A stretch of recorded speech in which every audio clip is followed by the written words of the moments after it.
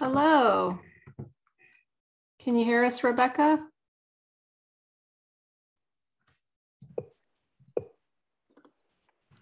There we go. We've got you. Hi, hang on. I can hardly hear you. Oh, no? Oh, there we are. Okay. Super. Okay. Well, it is 5:02. So we'll go ahead and get started. I'll start again with the intro while Rebecca, you can get your screen up and get that ready to share.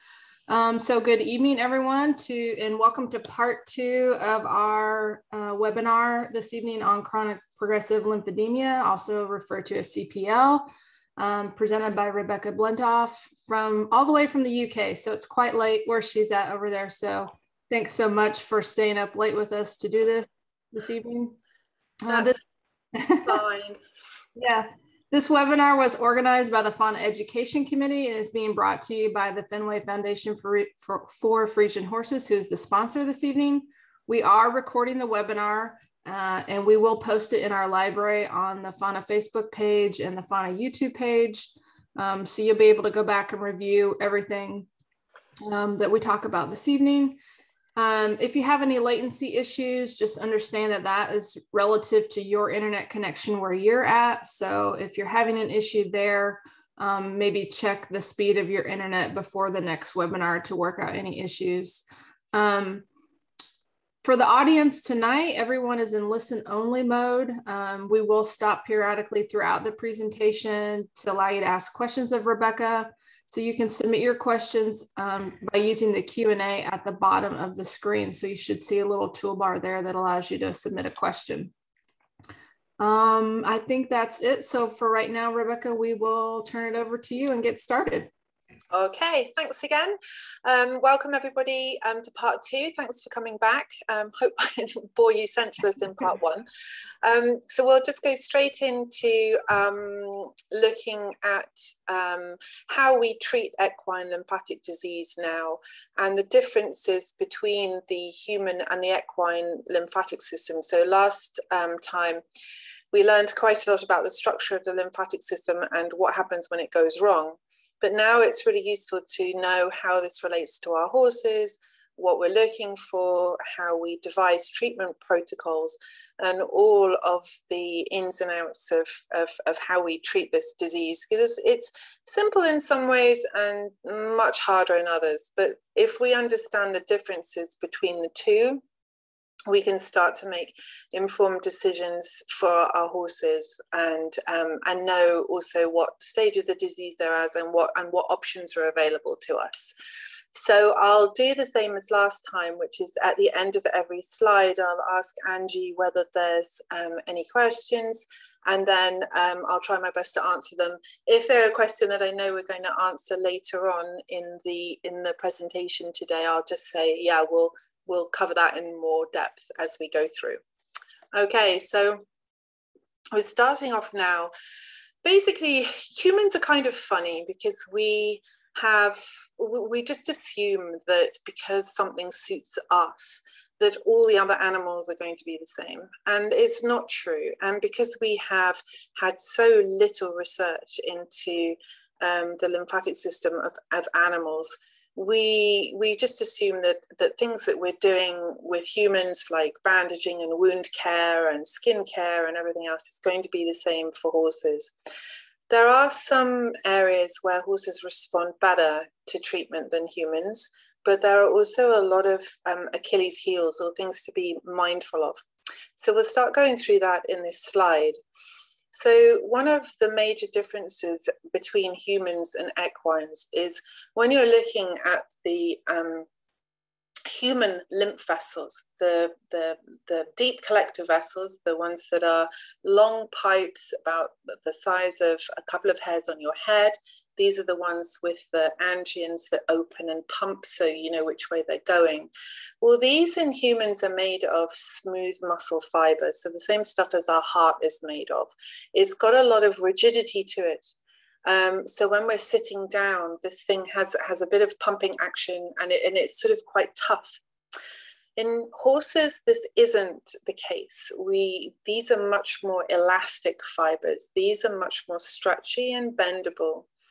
And this is why it's so important that the fetlock has free movement in a horse, because it's when that fetlock pumps and the fascial band stretches underneath the digital cushion up the leg that you're going to get a little bit of pressure on there, helping them move. Now, personally, we don't quite know why they're elastic.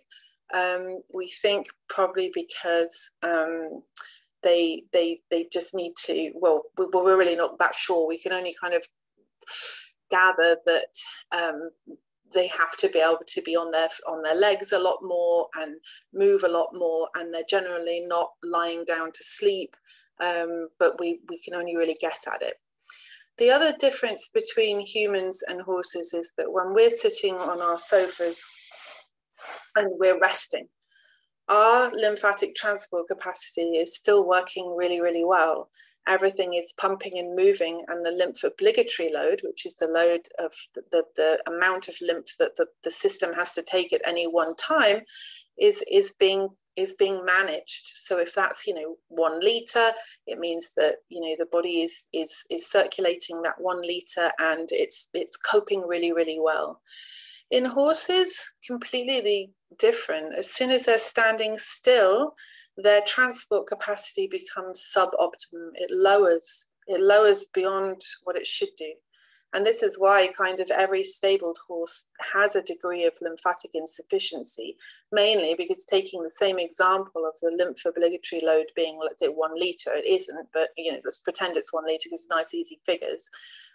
It means that the system's not quite able to keep that lymph obligatory load moving through the system. And that's quite profound, because that's what happens in kind of latent stage lymphedema, where you don't see anything on the outside of the legs, but on the inside, the system is struggling somewhat. The other difference between humans and horses is that humans tend to have about 550 nodes, between about 400 and 600. A third of them will be between the neck and the shoulders, and our lymph nodes are fairly large, And bear in mind, when we looked at this the other time, we have a lymph node and we've got one afferent vessel coming in, don't we? And then we've got lots of efferent vessels coming out, because the lymph is slowed down and concentrated in a node. Now, horses have the greatest number of lymph nodes in any known mammal in the world. We don't know of any other animal that's got more. And they've got 8,000. And of course, they're a little bit smaller. They're like 2 to 15 mil. But if you suddenly think, okay, if I put a lot of pressure onto a system which only has 550 lymph nodes, that can cope, with a bit of an increase in transport capacity, because you can get lymph into them. Whereas if you've got 8,000 and they are all slowing down, this is why horses have the propensity to bottleneck. And this is why when we get a skin infection that affects the lymphatics, or we call it cellulitis in human medicine, it turns into lymphangitis in horses, because the lymph is fighting an infection, the lymphatic system is not working properly, and everything is bottlenecking and slowing through these nodes. And that's what causes these massive legs to swell in lymphangitis infections. That's the only reason. They've just got far more lymph nodes. The other thing is that when we sit down, we have our muscles on our lower legs and in our arms. And when we're sitting there, even if we're just stretching or moving, we have a bit of muscular contraction there. And so the lymph in our legs doesn't rely on that much about our ankle moving at all. It mainly works on muscular contraction and arterial pulsation to get the lymph back up our legs. Whereas horses, pretty much, they've got no musculature below the knee and the hock. They haven't got any musculature to help pump that lymph. And so everything is very, very dependent and driven on this pump mechanism from the fetlock joint. Okay, so hence when they are in a stable, they're suboptimum, they're not moving, they're not pumping. This is all really bad for the horse. The other difference that can act as a positive and a negative for horses is that in humans, we have no ability to reach the deep collector vessels. So do you remember the other session I was talking about the superficial being the skin and the deep draining all the organs and viscera and everything underneath the skin? We can't access that when we administer manual lymph drainage to a human. There's no place that we can do it because we're covered in muscle or bone. Whereas in a horse, we can. Now we can affect that below the knee in the hog.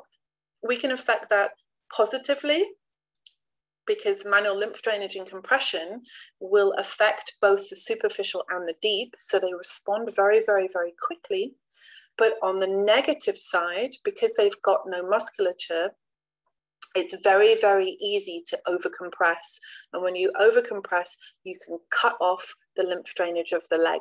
So if you're doing everything correctly, you get amazing results. If you do anything badly, you can really damage things. Okay, so hopefully that makes sense with the two systems of quite profound differences that nobody's really aware of. But when you're aware of them, they actually become quite frightening. Any questions from that one?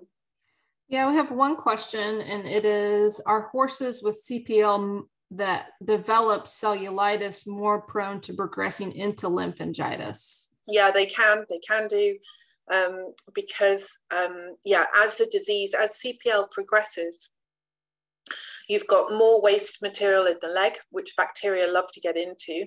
You've got more tissue changes, so it's harder to drain the area. And as the disease progresses, the leg becomes harder, and the harder it is, the harder it is to move waste out of the leg. So yeah, one of the main issues with CPL horses is when you're clipping them or shaving them, as you call in America, you must follow Hannah Johnson's clipping protocol on her CPL page, because you need to really take care of that skin in the first week to 10 days of clipping a leg, which we have to do because we have to look at what's going on. But then you're losing the protective oils and such like. But if in the deeper skin folds where you get wound maceration and moisture associated skin damage through intertrigo and things, well, these are areas that usually stay quite localized. But if the infection is allowed to take hold and people aren't being very vigilant, this can easily turn into cellulitis and lymphangitis. And how we define cellulitis and lymphangitis in England in veterinary medicine is cellulitis is usually localized to a joint or a part of the leg. So like a massive swollen fetlock joint, where the infection is sort of staying in there. Whereas lymphangitis is where the whole leg blows. And these can be quite frightening, and they can blow very, very quickly, literally half an hour, and your leg can be double in size. So with suspect infection, you have to be really on the case with these things, especially if your horse is very progressed with in CPL, let's say they're getting big and very hard skin folds, then they're going to be more susceptible, definitely.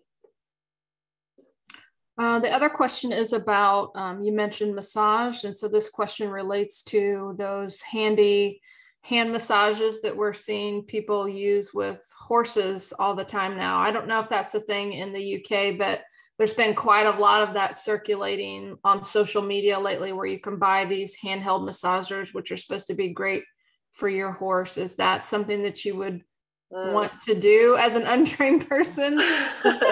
You have to be very, very, very careful. You have to be very, very careful. And if you're not sure, please do go and ask the question on Hannah's CPL Facebook page, because she is, and we are as the group experts, are very, very sharp on this, because it's so easy for a company to say, yeah, this helps circulation, which is all very nebulous concepts.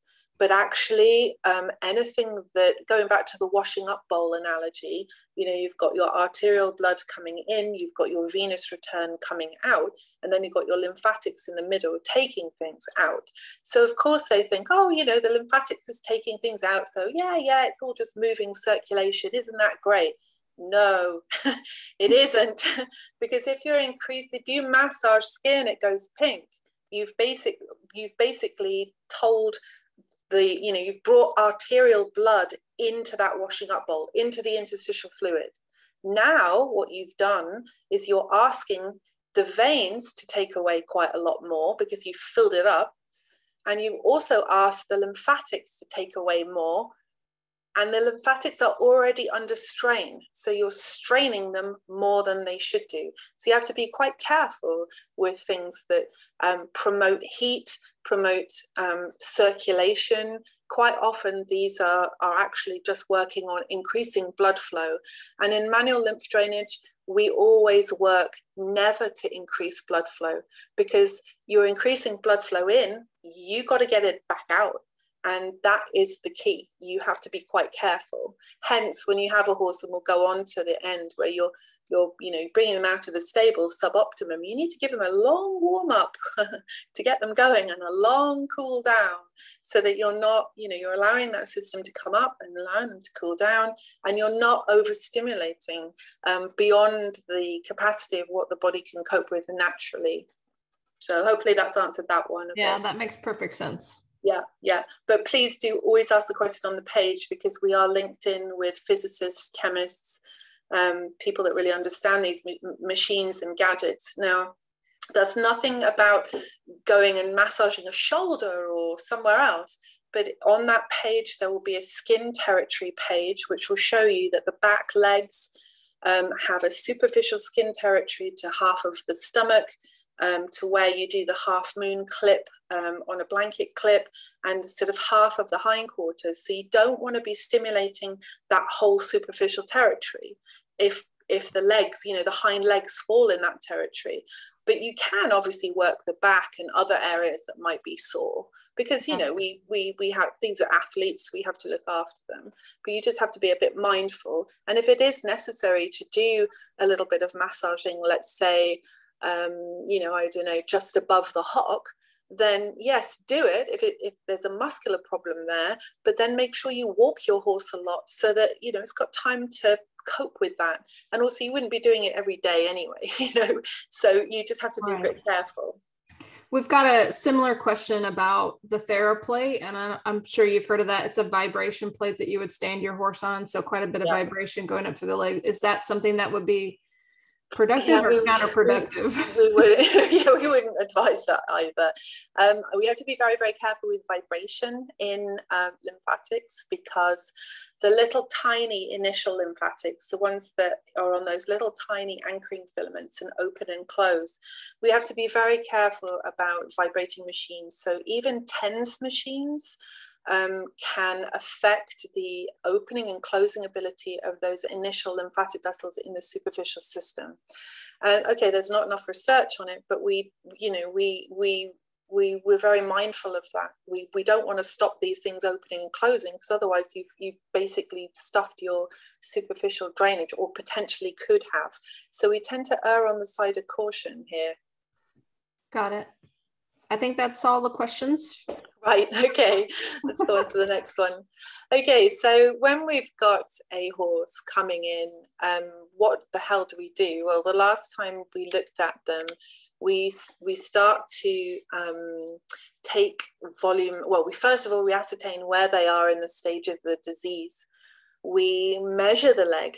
And in Germany, and in human lymphedema, you're literally drawing up a leg every, few centimeters, and you're taking massive volume measurements.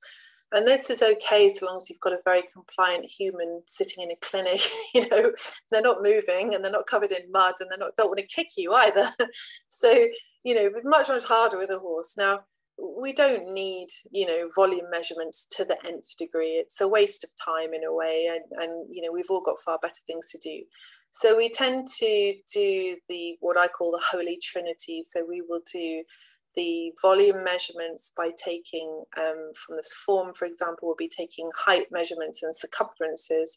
So that, let's say that the mid fetlock is, I don't know, 7 centimeters up. Then, you know, as an owner, you can always measure 7 centimeters up the leg, and you can check that circumference so that over the year you can see whether it's going up or down, or whether it's maintaining okay. And that's actually really an important part of your maintenance protocol on a horse. And the other thing, of course, we do is the press test and the stretch test for the tissue quality. And then we need to know, well, would you like me to go through the press and stretch test again with you guys, or that would be helpful? I think maybe quickly there may be some. Yeah. Okay. So the last one. So the press and stretch, I'm going to show you on my arm, and we're going to pretend that my arm is a cannon bone. So the first thing you need to do, and it will feel very much like your arm actually, is if you imagine that my hand is the knee or the hock, you want to just wrap your hand very gently, just like that, just underneath the knee and the hock. And you want to just pull the skin. You'll feel it sliding up and down like that, really gently. And then when you look down on the leg by the pasterns, you'll see that the fur on the pasterns will be moving, and you'll get this lovely gliding sensation. And when you let go, you'll feel the skin will bop back, you know, some elasticity to it. When you get a friend or a colleague to squeeze your arm like this, and then try to move your skin up and down, you will feel the difference. And if you do that on all 4 of your horse's legs, you will feel the difference between the two. And what the stretch test tells you is how much damage has been in there from infection, how far up it's gone, and how much collagen proliferation and elastin degradation has been happening in the leg. So that's quite a useful one. The other one that you can do is the press test. Now, this is quite subtle on a horse because we've got no muscle. But if you take the cannon bone and you're not looking at the front of the cannon bone, and you're not exactly on the side where the tendons come, you're sort of in between, in that quarter between the front of the cannon bone and the side. You're kind of like about there. And starting at just on the fetlock joint, you want to hold your finger flat. You're not poking like this. You're holding your finger nice and flat next to the skin. And then you're pressing. But you're sinking in and you're pressing quite firmly, like, you know, firm, not wimpily.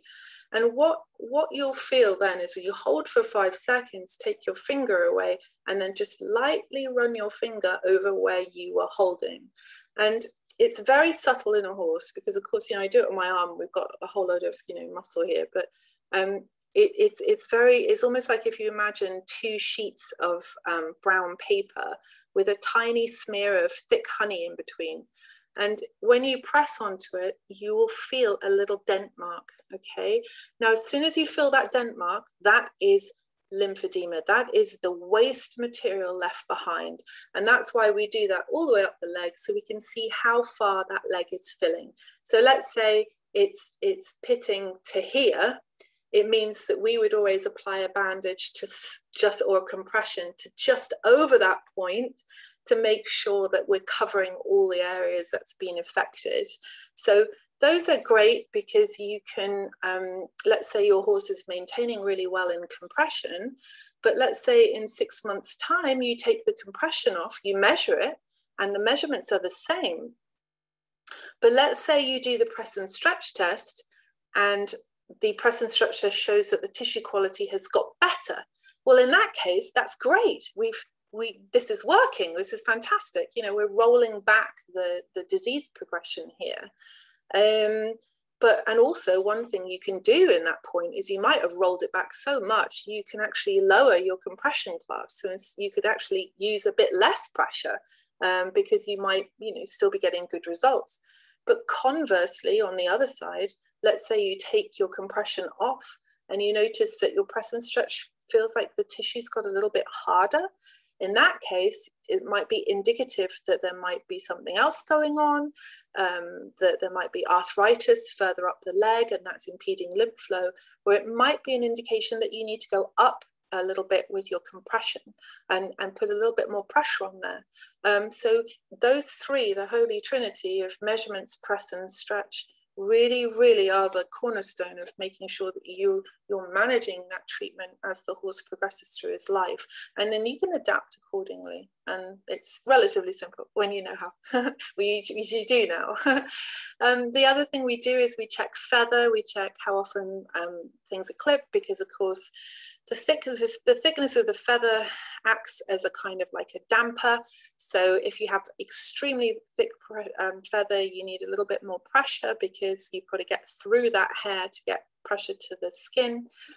And we also check the CPL score, which runs from AA or A, B, C, and D, depending on the skin folds and the degree of nodules, wounds, you know, what's going on in the leg. And as I was saying before, that, you know, it's such a shame that the vets ran off and did this because they didn't make sure that their system joined beautifully with the human system. But it doesn't matter, because we know what they mean, really, and we have charts that will show what the vets mean and how the two systems can join together. So one of the things when I got involved with this, I looked at it and thought, well, hang on a minute, you know, you've got CPL-B, but, you know, how does that fit with how we categorize human lymphedema? It should be the same, but sadly it isn't. But we just work around that. We just have to. So any questions with this one at all? Yeah, I have one question, and it is, how difficult is it to do this accurately if your horse has a lot of hair on its legs and you haven't shaved? Right. It's quite difficult. Yeah, you have to. Yeah, I mean, sometimes you can. It's a difficult one. Some horses are really stressed about their legs that need a lot of time to desensitize to be able to shave or clip their legs. It's hard to get your fingers in. Sometimes it's a big shock if you've got that really thick. I mean, Shire horse feather is notoriously awful. You can't even get your fingers through. And yeah, I would advocate trying to thin it out and get a look in there, even if you only do it once. I mean, I just saw a beautiful Clydesdale actually the other day on the Wirral. She's very beautiful mare. Very wispy feather, but we took it off, and the owner took it off anyway, and it was quite useful because those skin folds were pretty hard. Harder than I thought they were probably going to be, but it's always a good thing to have it, and then at least you can take the photos and you can get the idea of them, you can measure them, and so then if you decide to grow the feather back, you can then find ways around it. So we can use little kind of lollipop sticks or whatever and push them in gently, and with a vinyl glove over them, you know, you have to be careful here, push them between the skin folds, and then take the lollipop stick out and say, okay, well, the gap is, you know, 5 centimeters, it hasn't got any worse. But yeah, so you have to find your ways if you've got feather, and you know, yeah, we'd tend to advise take it off if you could, because just to give a good indication of what it is, and photograph it, and measure, and don't be frightened to get your marker pens out and, you know, draw things round, or take pictures with a ruler next to them, because if you're gonna do it, you might as well document everything.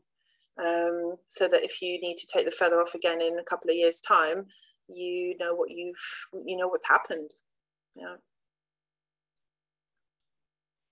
That's the only question I have right now. Okay, right. So as I was saying, the system between the two of classification is really annoying. And I mean, we won't go into this in great depth. That's up on the Equilymph website for anyone that wants to have a greater look at it. But they've basically just missed out the whole latent stage in looking at humans and horses. So when you see on the left, you can see the stages of lymphedema. Stage 0 we would call preclinical but at risk, which is 0.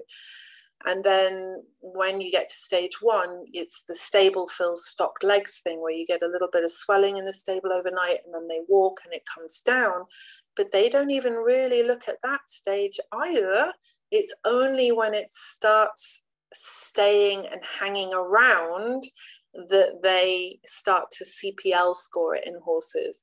And, you know, okay, fine, we you know, you could argue, okay, there's nothing to look at before that point, but I would say, we need to know that those latent stages and spontaneously reversible stages exist, because we need to take stable fill seriously. And we have to also realize that, you know, subclinical doesn't mean that nothing's going on. Things are changing in there, and we need to be aware of that. And we need to get hold. The earlier, if we catch things at the end of latent stage, at the beginning of stable fill, the chances that your horse will progress is really low. And if you catch it at that point, the horse will have much better treatment. It will be much more likely that that horse will be able to carry on the rest of its working days absolutely happy without any deterioration. Whereas as soon as you're looking at it, when you start to see the tissue state changes on the outside of the leg, well, you've already gone through quite a substantial amount of deterioration. So we mustn't forget that when we look at CPL scores, you know, it's easy to say, oh, a CPL score of A is kind of okay, but it kind of isn't. It means it could have been around for quite a while. And, you know, I can see horses at CPL stage A, which, you know, are quite hard, you can feel the tissue is quite indurated, which means that that latent stage has been going on quite a long time. So always remember that with the CPL scores, when you look at them, always remember that by the time you see something, it may have been progressing for a very, very long time. And I feel that the veterinary way of categorizing this has not really taken that into full effect, really, because we need to be looking at this disease at a much earlier time. Yeah. Questions on that one? No questions right now. Okay. Oh.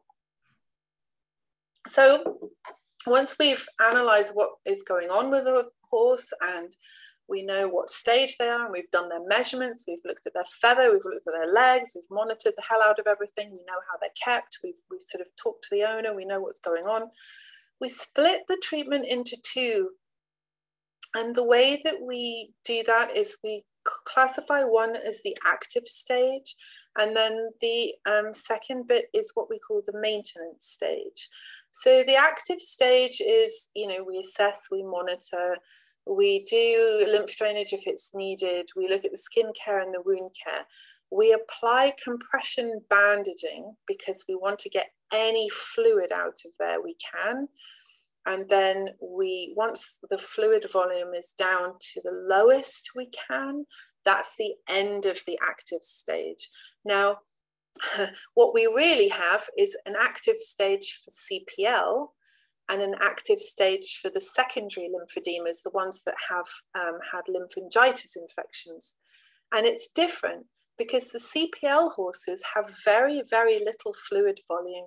It's hardly worth ever bandaging them using compression bandages because they don't have massive volumes. But what they do have is massive tissue changes. So we tend not to use the active stage too much on CPL horses. We do hugely use the active stage when it comes to the secondary lymphoedemas, the ones with the big hind leg that's had repeated lymphangitis or cellulitis infections, because these are categorized by massive fluid volumes, and the only way to get those down is with multi-layer lymphedema bandaging, a massive active plan, active stage. But if you took a human leg up at 50% volume and a horse leg at 50% volume, the human would probably reduce that leg within 10 sessions, maybe 8 to 10 sessions of 3 days each. So you're looking at a month to 2 months, whereas a horse, you'd lose that 3 to 6 days, which is fantastic. You know, because you're activating the deep and the superficial in the leg, they respond so fast. It is glorious. It's glorious. I never tire of it. I've done it many years and I never get tired of it. It's like Christmas. Once we finish with the fluid volumes, we move out into maintenance stage. And maintenance stage is basically all about using the right compression garment for the right amount of time to stop that leg from refilling or to stop it from degrading, okay?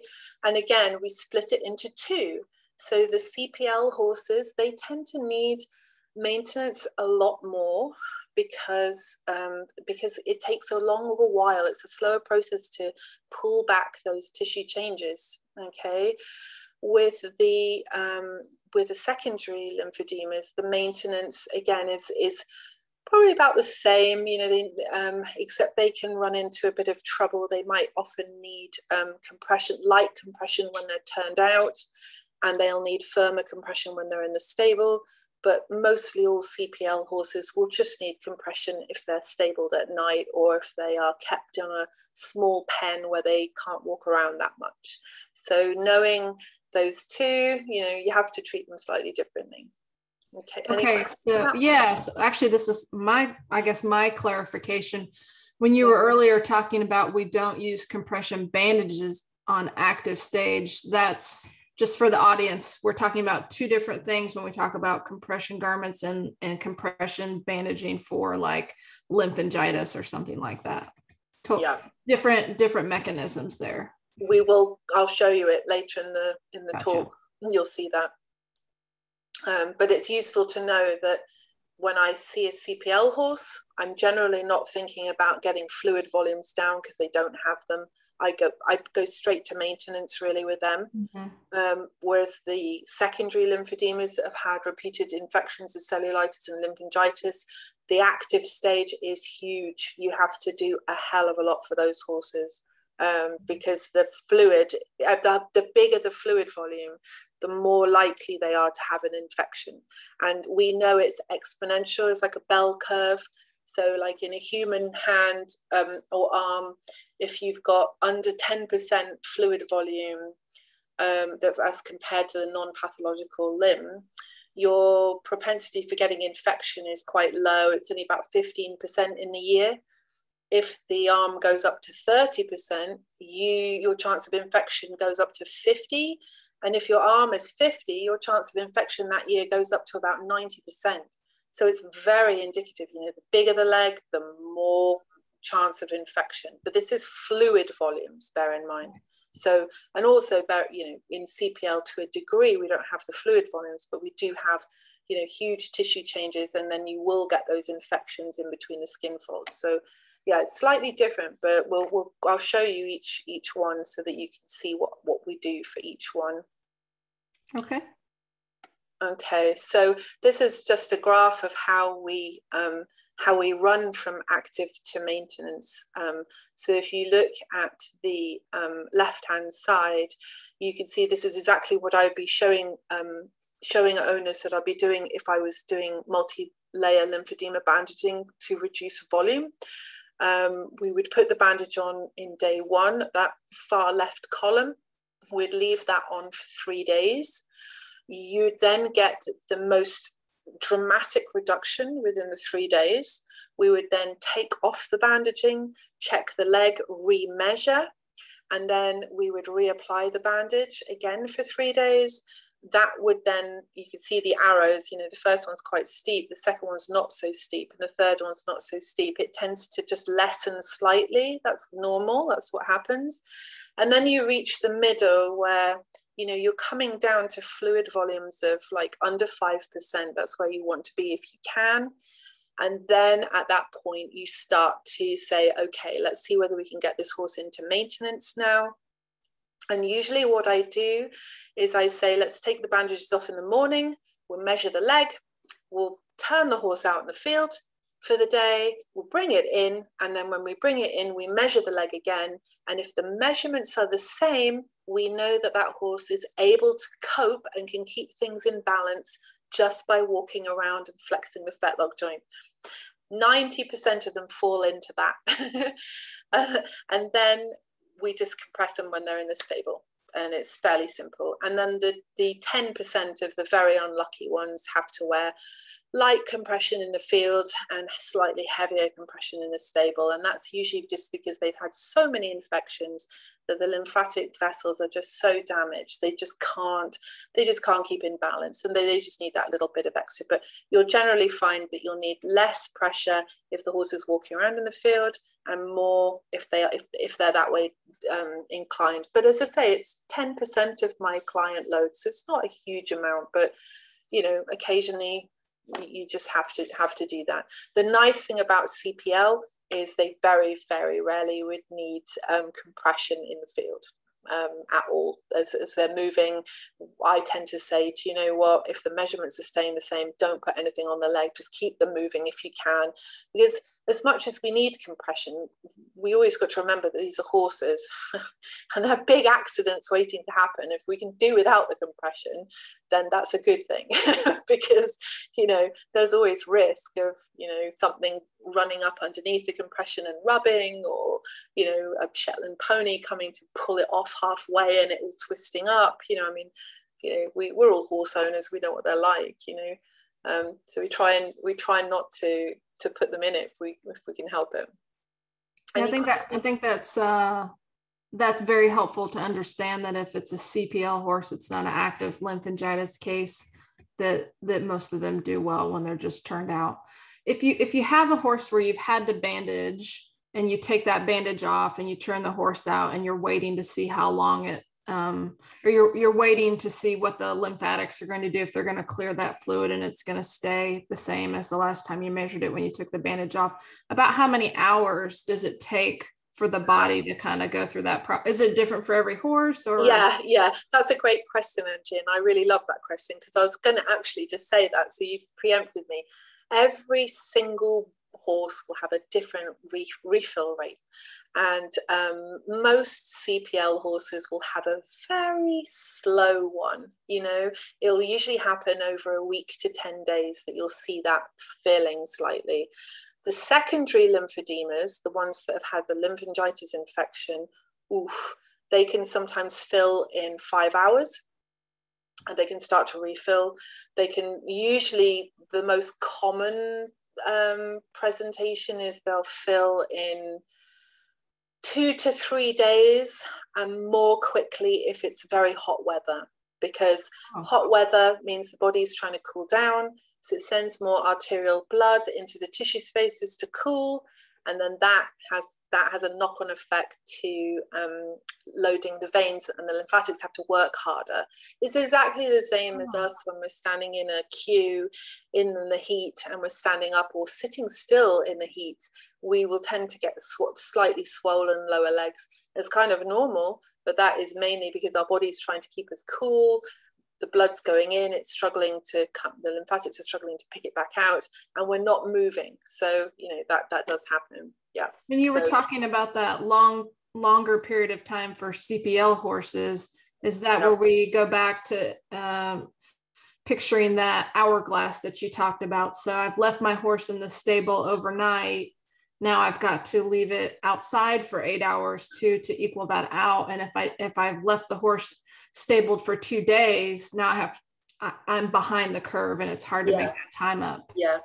Think about it as in, like, yeah, exactly. That hourglass is such a good analogy. And it means that you can give yourself a break if, you know, if you think, oh, crikey, you know, I've broken my leg and my husband's, you know, run off with somebody or whatever. There's been nobody to look after the horse. It's been in a small pen for a week. And you look at the leg and you think, oh, crikey, it's gone up. Well, then, you know your baseline measurements. You can then say, okay, let's just turn the horse out for a week and see what happens. You've got your measurements. If those measurements go back, then you're okay. If they haven't quite gone back, you might need to say, okay, look, I'm just going to put the compression on for a little bit. In fact, I advised a lady the other day, and it was quite good. She was very, very tuned into her horse, and it had lymphangitis about 4 times. And she worked out just by looking at the horse and measuring that her horse's refill rate was 4.5 hours. Wow, that's amazing. She just knew it so well. And so you can get very tuned into them. But with CPL, pure CPL, it's a much slower process. You're not going to see those refills coming in quick because they never had much fluid in there in the first place. So, you know, you would probably see that coming in over a week to 10 days if it was going to come in. And as I say, faster if it's very hot weather. Gotcha. Right. Interesting. Okay, so this is multi-layer lymphedema bandaging. And this is what we would do for the active stage, mainly for horses that have had lymphangitis and have the huge legs. And what it is, on the right, you can see this is a compression bandage that's put on. This is what they do at the University of Hanover. This is how I trained. These are cotton wool roll, 15 centimeters rolls of cotton wool, made into cylindrical shape, and then they use a fabric knitted bandage called a Rosedal K. And these are really not, you have to do many hours before you're even halfway proficient with this bandaging. Firstly, the cotton wool falls apart. It gets absolutely filthy. You can't reuse it. Complete nightmare. If it gets wet, it just turns into a sodden mess. It kind of works for Germany in a way, because they've got, you know, they're going from an inside stable barn into an indoor arena, and they're not really doing much else. But you know, it's a nightmare. Now, the thing about this bandage is you can't cut it, and you can over compress it. So it is not safe for regular human use unless you want to go and do 200 hours of this. You know, it's really not suitable. And the reason why is you can start bandaging a leg and your bandage finishes here. Then you go with the next bandage. Then you have to go and do another bandage, but it might finish slightly higher than the first one. So you've got to remember that you've got double pressure here. Then your first bandage goes on too long because you can't cut it. So you have to go back down, and then you have to realize you've got 3 bits of pressure here. When you start from the bottom again, it becomes an absolute nightmare. And also, you know, if you just accidentally pull it a little bit too hard, it's exactly like what happens when you're wearing a new pair of shoes and you go out walking and suddenly, ow, from 1 second to another, it hurts. And it's exactly with the horses. And it is frightening because it hurts, and it hurts quickly. And the horses will literally almost fall over because they are distressed. So when I came back to the UK looking at this, I thought, do you know what? There's no way I can do this. It's just too dangerous for my mind. It's okay in a clinic setting where they have, you know, 3 horses with this disease, and each horse is looked after by 2 veterinary nurses. You know, they've got enough staff to cope with this through the night, and they've got people living there on site and cameras. We don't have that, you know, like, we're never going to have that. If we do, we're lucky, but it isn't going to happen. And so I use a completely different system, because if an owner needs to learn this, which they do need to know, it needs to be safe. And so I use kind of like what we call soft ban, which is an undercast padding, which is reusable, and it wicks. So, you know, if it gets wet, it can dry out. And I use a safe lock system so that you can't over compress, and also you can cut the bandage so that you can get the beautiful layers without having to worry. And that works brilliantly, and we love it. So it's great, really great. And I work on the principle that if you're an owner and you have a horse with this disease, you know, the chances of it getting another bout of lymphangitis is high. The owner is the primary carer for that horse for life, or for the time the owner has it. So the owner needs to know how to do that for their horse. It's a given. You know, we're a small country, but it still takes me a long time to drive, you know, 6 hours to north or whatever. And, you know, it just becomes completely non-cost effective. And, you know, literally, I don't want to be sat in a car all day, to be fair. I've got and time is important in these acute cases, right? 6 hours is important. Yeah, except we wouldn't bandage until 7 to 10 days clear of the last dose of antibiotics, because we have to make sure that that infection is gone and has been completely eradicated. So I I have had a case where the vet said, like, bandage this straight on the day 2 after finishing the course of antibiotics, but they didn't give a strong enough or a long enough dose. And sometimes that can happen. It can brew up slowly, and now I just say absolutely no way. Last dose of antibiotics, then I want 7 to 10 days clear after that, because where you do nothing apart from walk, keep the horse moving as much as you can, because then I want to know that period of time is safe. After the 7 to 10 days, we start with our bandaging, and then we know that there's no small pocket of infection left. And if we've had big problems, and the 3 big problems with lymphangitis infection is where the infection is so terrible that the skin bursts open. Secondly, where the coronary band is going to split and you're going to lose your hoof. Or the third case where you've got lymphuria, which is clear fluid, which is lymph backflowing out of the leg. Those 3 cases, if the horse is able, I try to get it into an equine unit. Those have got to be done under veterinary supervision, and I adapt the bandage. And what I do then is usually stay up with the horse all night, and I draw the circumferences on in pen, and then underneath the circumference I'll write, this is 23 centimeters, and I will instruct the veterinary nurses to throw that tape measure around that leg every half an hour.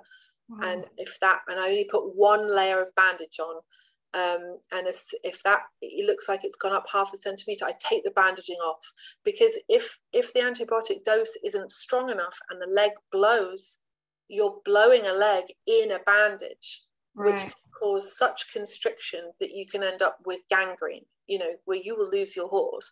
But we're in a grey area with those severe cases, because without looking after them, we're going to lose them anyway. So we have to make those decisions. And fortunately, touch wood, we've always got them through it. But it's a thing I really don't like doing at all. It sounds very scary, but I guess my takeaway from that discussion is, if you start to see that really unusual swelling going up the leg, or the horse has a fever with swollen leg, you need to get the vet involved. Yeah, and also, let's say if it's had 1 bout of lymphangitis and the vet's given it, a quick dose of IV antibiotics followed by a 7-day course of oral antibiotics. If that horse gets that lymphangitis a second time, you need to advocate for your horse, because the second infection is going to be well bedded in, and they're going to need 2 to 3 days of IV, and maybe 10 days to 2 weeks of oral antibiotics, because the vet need to hit that harder the second time, and even harder the third time, because and this is what they're failing to do right now, is because they don't want to overprescribe antibiotics. But to be honest, with this infection, if you don't hit it hard and fast, you're on a losing wicket with them. You have to hit it hard. And I advise all my clients that if they're in a place that can be snowed in, or at risk of a vet not being able to get to you on a public holiday, you need a course of oral antibiotics on the yard, because if you're snowed in, you've got to give them something. And most vets, if you badger them a bit, will do what you ask. And if they don't, find somebody else. You have to be their advocate here, because we have a lot of problem with this in the UK, and I'm sure you probably do in America as well. Oof.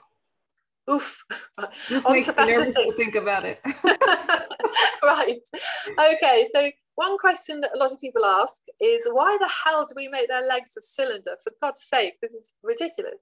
And the reason why is because we have Laplace's law of fluid dynamics. Now, you don't need to know this at all, but basically, let's pretend that my glasses case here is a cylinder with fluid in it, okay? And we've got the hoof here, and we've got the top of the leg here, and we want to move the fluid from the bottom to the top. Now, we need more pressure at the bottom and less and less and less and less as we go up. because if we put a band of pressure here, it means that the lymph is going to come up and hit that band of pressure and it's not wanting to go through, okay? So Laplace's law is how we manage this multi-layer lymphedema bandage, and this bandage is great because it just perfectly works on this. Now, it works on this principle. If you have a bandage that's quite narrow, like let's say the width of my fingers, and you wrap it around a cylinder, it'll give more pressure. If you have a bandage that's 3 fingers width, it'll give slightly less pressure. And if you have a bandage that's 4 centimeters width, it'll give even less pressure. Ta-da! Simple. We put the bandage on, the smallest bandage first, then the medium bandage, then the higher bandage, and we know we have graduated pressure. That's Laplace's law. Great, but always very useful if you're doing anything in wound care or anything, is always to make sure that, you know, if you're bandaging here, you need more pressure there and less as you go along. So always, as a general rule of thumb, in humans, for example, your heart is like, you know, the place, the bit is kind of returning to this area. So the further away, more pressure, and the more towards middle, you need less. And that's how you actually heal wounds much faster as well, which is kind of cool. So it's always a good thing to know. And if the vets or the doctors give you a hard time, just sort of just say, oh, come on, surely you know about Laplace's law of fluid dynamics, and look at them, and then they'll freak out and say, oh yeah, of course, yeah, and think, oh, I'm not going to hassle you anymore. you get away with it then. But that's how we do it here. We just basically bamboozle them with physics and fluid dynamics. But you know, you don't need to know how it works. You just need to know it works. Any questions on that? No questions right now. Okay, right. So again, this is just another infographic which shows, you know, that with any compression, so let's say we've done the multi-layer lymphedema bandage now, we've reduced the leg. Now we're into the kind of maintenance stage. So when I use the word compression garment, I really mean anything that is lightweight, that we put on a leg that stops it from refilling, okay, or supports the leg so that the CPL horses, for example, they're always suboptimum. The sand timer is going the wrong way when they're stabled. But if we compress them with compression garments, we can halt that progression. The sand goes back up the timer. We're clawing back. We're stopping the degradation going on. So always, always, with anything that we put on our horses' legs, we must always remember that the greater pressure must always go distally to the hoof end, and everything goes up. Now, people will always ask me, you know, what's the best thing to put on the leg? I mean, what like, I need brushing boots, I compete my horse, you know, what can I put on? Well, basic rule of thumb is I don't care what you put on to protect your horse's leg, because it's important to protect them, because you don't want to have a you know, a cut or a wound, because they're very difficult to heal and you can get infection. So I always say that, you know, check that it fits properly first. Make sure that it's not going to rub and cause any rub wounds. That's the most important thing. Then whatever straps you have, if you pull them and you make sure that they're not too elastic, if they are a little bit too elastic, try and sew along the line to stop it from, you know, being too elasticy. And then when you put that on the leg, make sure that you do it up a little bit. And I mean, this is subtle pressure, just a little bit firmer at the bottom and just slightly looser as you go up the leg. And that's a really just an important thing. And that goes with, you know, protective boots, competition boots, bandaging for wound care products, and, you know, proper lymphedema compression garments. We should be doing it anyway, really. So that's the general rule of thumb about graduated pressure. And the next thing is, well, yeah, is non-elasticity. Elasticity in horses, absolute nightmare. Because of this problem of no musculature below the knee and the hock. Now, how you tell if something is too elastic is get your bandage or whatever you want to use, measure out 1 meter and then pull it. And if it's stretching more than 10%, so 1 meter 10, you don't want to be any more elastic than that. So obviously smaller straps, you're going to have to you know, use your ratios and figure out what you're doing. You know, if it's 10 centimeters, you know, you don't want it to go, you know, much over 10% on that. And like I say, you know, if that's your strap, you can always, and it's pulling that way and it's a little bit too elastic, you can always get your sewing machine and you can sew some lines down, because then when you pull it, it's not going to let it elastic so much. And this coming up now will show you why elasticity is an absolute killer for a horse, and which is why I always say bad compression is worse than no compression. If you're not going to follow these laws of graduated pressure and non-elastic, you shouldn't really be doing it, okay? Because you can cause trouble. I mean, firstly, we know with graduated pressure, you know, things like socks that you pull on, they creep and they do this. So you end up with, you know, a pressure band here. And it's what's really interesting about pressure bands is, you know, lymph comes up, and I'll show you on the next slide here. So this is research that they did a while back in Hannover. The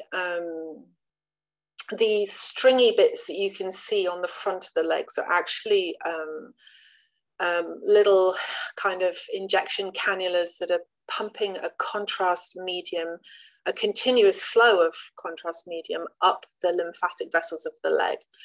So when you look at the left-hand image, you'll see the white lines on the back of the pastern, the back of the fetlock, and running up the back of the cannon bone. These are the deep lymphatic collector vessels. These are the ones that you can constrict if you're putting far too much elasticity on the leg. Now on the left-hand one, that's non-elastic pressure. Okay, so if you follow from the hoof area and you follow up the back of the pastern and along, you can see that that dye is going through. You know, it's going through no problem. Look at what happens, especially along the cannon bone, to that lymphatic vessel when it is compressed with elasticity. It's cut off. You're basically cutting it off. It won't work. And when you realize that that happens, that is actually draining everything onto the skin. It's draining the hoof structure, the digital cushion, it's the tendons, the ligaments, the bone lining, everything is being drained by those lymph vessels. And so you imagine now that horse trying to recover from a tendon injury, sitting in a stable, vroom, suboptimum, straight away before you've done anything. And then they say, let's put some supportive elastic bandages on it. You're just not doing it anymore. You could have the most expensive wound dressing in the world on that. And I think we've completely forgotten how fast horses can heal because we're not doing it the right way.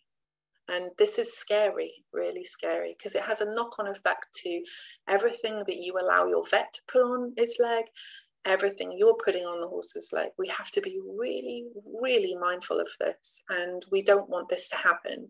The other thing that happens is we get a thing called dermal backflow. So if you're doing this a lot, I'll try and show you on here. So you imagine, oh, so I'll probably better on my hand actually. So if you imagine that on my wrist, I've got an elastic band, okay? And now I've got lymph coming up here and it hits the elastic band. It wants to go through, but it can't. But what happens at the elastic band is it doesn't just go back down the deep collectors, because it kind of can't, because the lymph is coming up the collectors, so it can't really go back down them. So what happens is it goes from the deep and it comes out in the superficial. So then it starts pooling in the skin. So you've not only screwed up the flow of lymph up the deep collectors, but you're getting it backflowing dermally in the skin. And so now you're adding a lymphatic problem to the superficial system as well. That's just really not a good thing to do, you know, because nothing's going to work very well. So this is scary and simple when you know, let's not put anything on their leg that's more than 10% elastic. That's great. And that's another reason why we have to use the cylinder, because if we have a cylinder and we have our bandaging going down, it's got nothing to slip down into.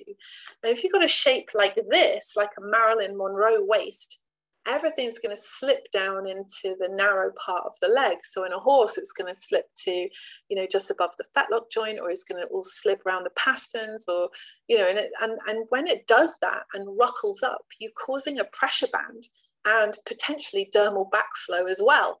So, you know, that's the reason why we use a cylinder, because these non-elastic bandages therefore can't slip down because they haven't got a concave section to slip into and cause constriction. So it does look a bit weird, but it's there for a reason, you know.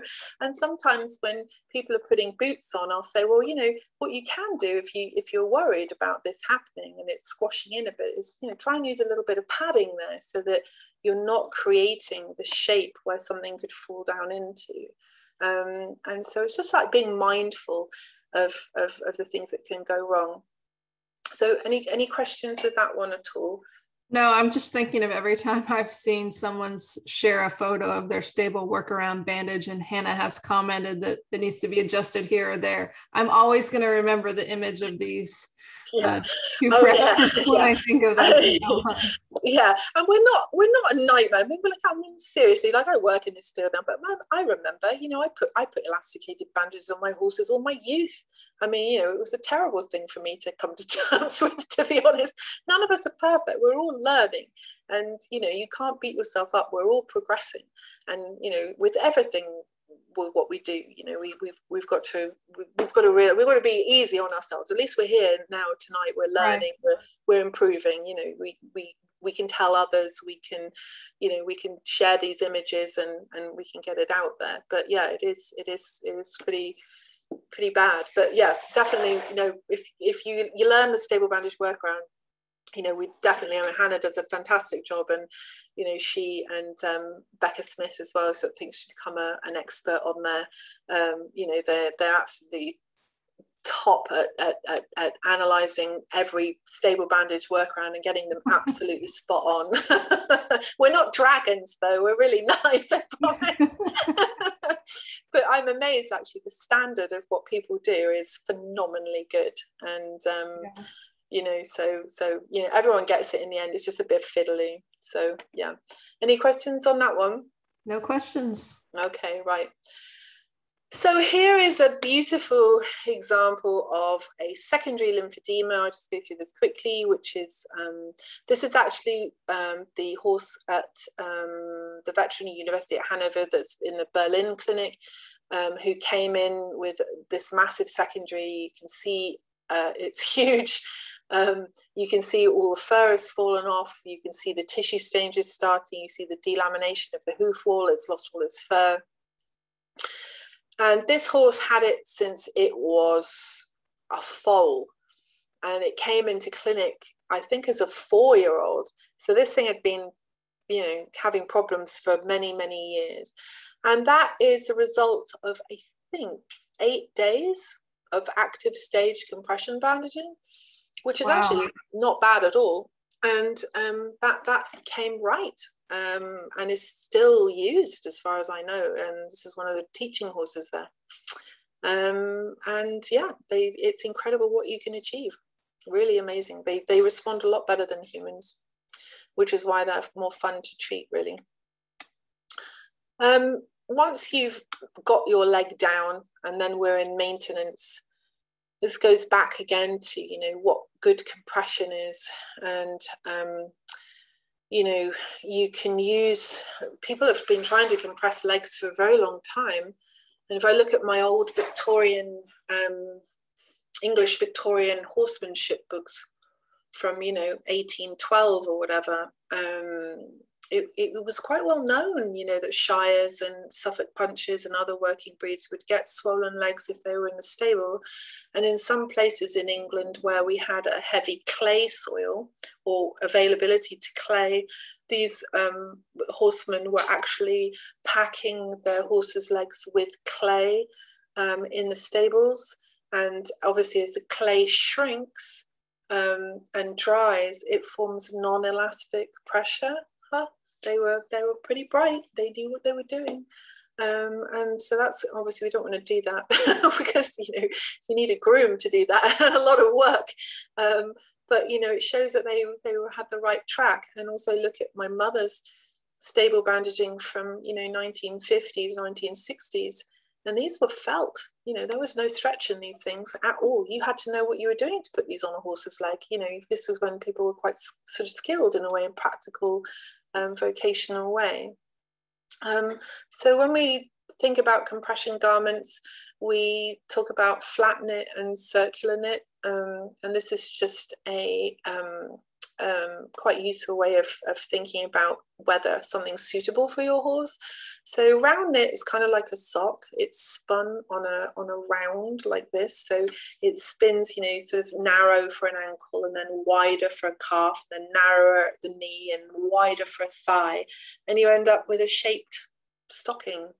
Now these sadly are not suitable for horses because of the, you know, it will always creep, it will always move into the concave areas, and also they're usually pulled on over the hoof, which means that when you pull a tube over the hoof, the first area where you want the most pressure is from the coronary band along the pastern, but of course that's a very narrow area and they don't really give much pressure, and then they give too much pressure on the fetlock joint, and so they're not ideal. They're very difficult to keep up, and as soon as the horse moves, they tend to just move, and these are really susceptible to rub wounds.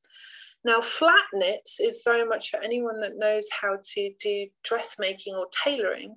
It's a question of cutting out panels and then sewing them together in a shape, like, you know, one flat panel and another flat panel, and there you've got a kind of a pull-on sock type thing. Now, the trouble with flat knit is you have to watch out with those because quite often they're not very good over articulating joints. So if you imagine something like a flat knit and there's your joint and your joint moves, you can get terrible rub wounds from this. And in human lymphedema, we know this to be a problem. And when we compress a human leg, we can't compress them all in one go with a flat knit garment. We have to do a foot bit, and then a lower leg bit, and then a knee bit, and then a thigh bit, and each of those overlap. And again, this is quite difficult for a horse as well, because they just have really unusual and terrible legs. And so you really have to use a special garment. So like it's very, very difficult to get the right thing. And then of course, if you get the right garment, then you've got to make sure that it's applied with graduated pressure, and you know, it's not going to move. When we talk about compression, we talk about grades 1 to 4. And we call them compression classes. Compression class 1 is the lowest grade of compression, and then compression 2 is higher, and 3 is higher still, and 4 is, you know, pretty much wetsuit material for humans. That's pretty savage stuff. You know, you break out a sweat trying to pull them on. In horses, we need less pressure because you've got no musculature below the knee and the hock, vulnerable area, but we also know that we can affect the superficial and the deep. So there is no set compression class for a horse, but because we know that about these biomechanical problems with them, we know that we would always err to lower compression. So class 1, class 2, possibly a class 3. And personally, I would never use a class 4 on a horse. I think it's far too much. And how we grade these is we have under pressure bandage monitors. Do you remember those whoopee cushions you used to get as a kid? They look like those. You open up the bandage, you pop your little whoopee cushion on there. It has a little wire. You put your compression on. That goes to a little under bandage pressure monitor, and it tells you what your pressure is. So then you can gauge what you're actually putting on the leg. Because what one person's light is not what somebody else's light pressure is, especially when you're looking at, you know, a 4'11" girl that's, you know, previously broken a wrist, compared to a 6'2", you know, Australian vet that, you know, is bouldering in there because he's been playing, you know, rugby or whatever. You know, pressures are going to go wild. So you have to be very careful of understanding what pressure you're putting on the leg. And that's the good thing about the stable bandage workaround. The way we design that, we know that if your bandage is less than 10% stretch and you've padded it all out and it's on the cylinder and you put the bandage that way, you have a nice class 2 pressure. So you can rest assured. And that only took me about, I don't know, 40 hours of scrabbling around on a horse floor to do it. Oh my God. Oh well. Anyway, yeah, so be careful as well, because a lot of people are getting on the compression bandwagon now. You'll hear it in sports because you'll hear, oh, you know, all sports people need to be in compression. Well, yeah, that's true. They do. But again, a lot of these companies are just selling cool looking stuff, but without really understanding the art and science behind it. So whenever you are putting even a human being in a sock, compression sock, you would take a toe measurement, an arch of the foot measurement, a sideways measurement around the ankle, an above ankle, a mid, a widest part of calf, and 2 inches below, 2 fingers width below the crease of the knee. So we're looking at a lot of measurements for just, you know, foot to knee sock. And that's really important, because these things that people are saying, you know, put people in flight socks, because they only come in like small, medium, large. And you could have 8 people all the same height, but they're all going to have different shaped legs. And if you don't get the pressure right, so all lymphatic compression is measured, like measured to hell, because you know, we understand the importance of making sure that everything is fitting properly. And it's the same with horses. Always, if you see anything advertised, use what you've learned here. Okay.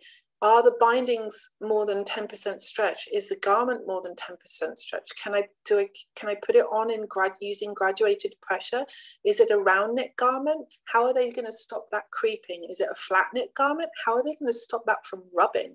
Is it put on at the right pressure? How can I make sure it's the right pressure? And how can I make sure that I'm not over or under tensioning it? These are the issues. There's a lot. Yeah. Any questions on that one?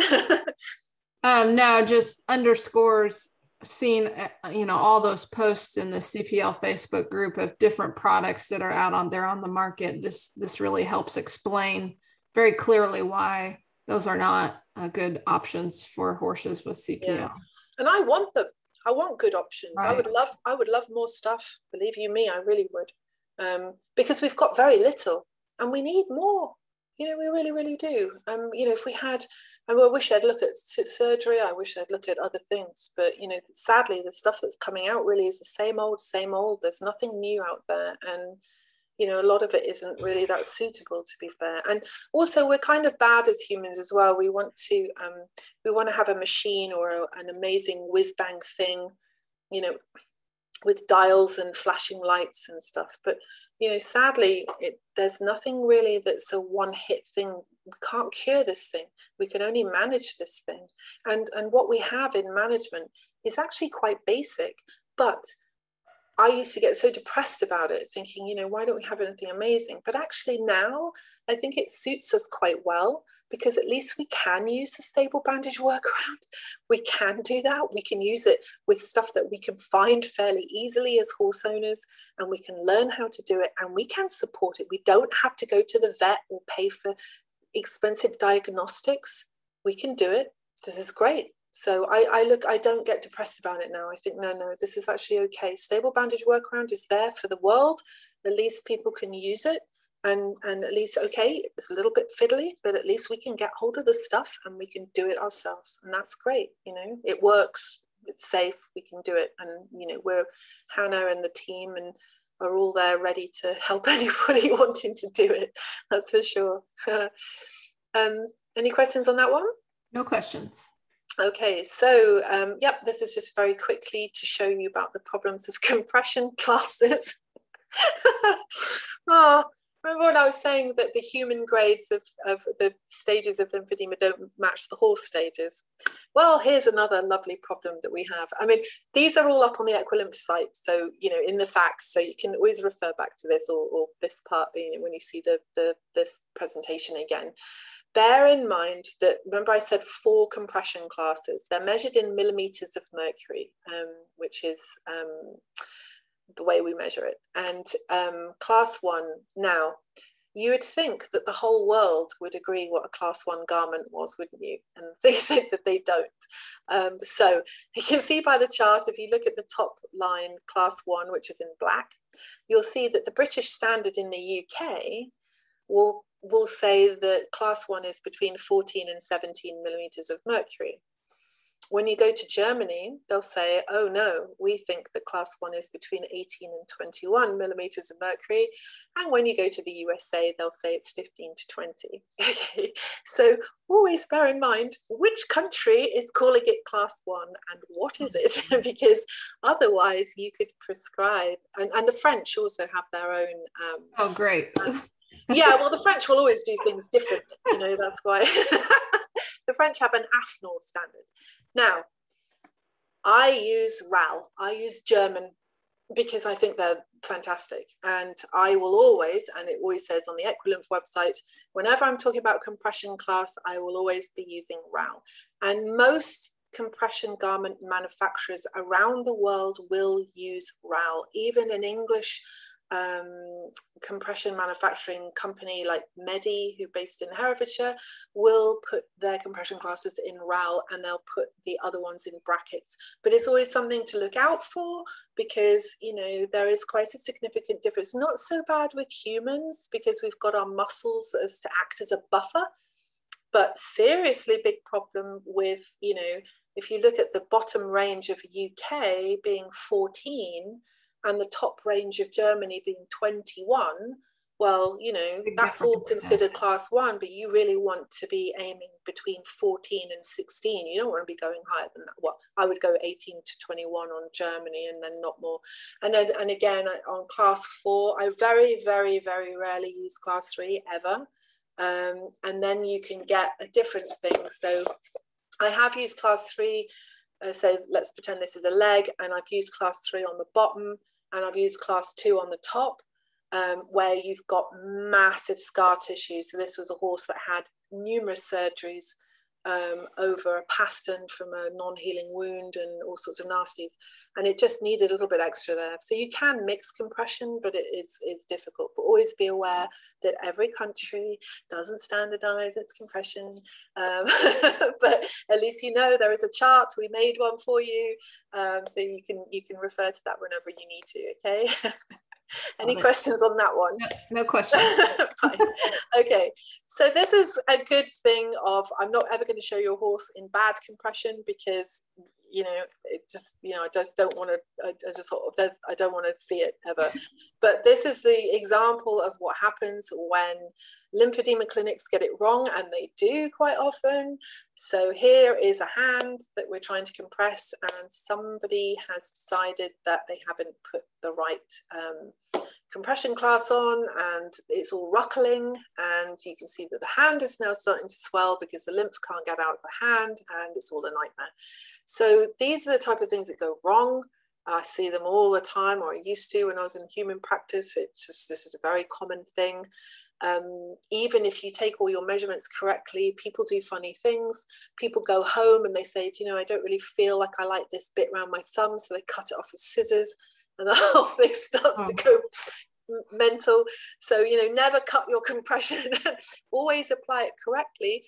But bear in mind that even if you do everything correctly, sometimes something funny happens and things can move around, because, you know, at the end of the day, we're moving beings and we're putting, you know, material on there. So, you know, things can go wrong.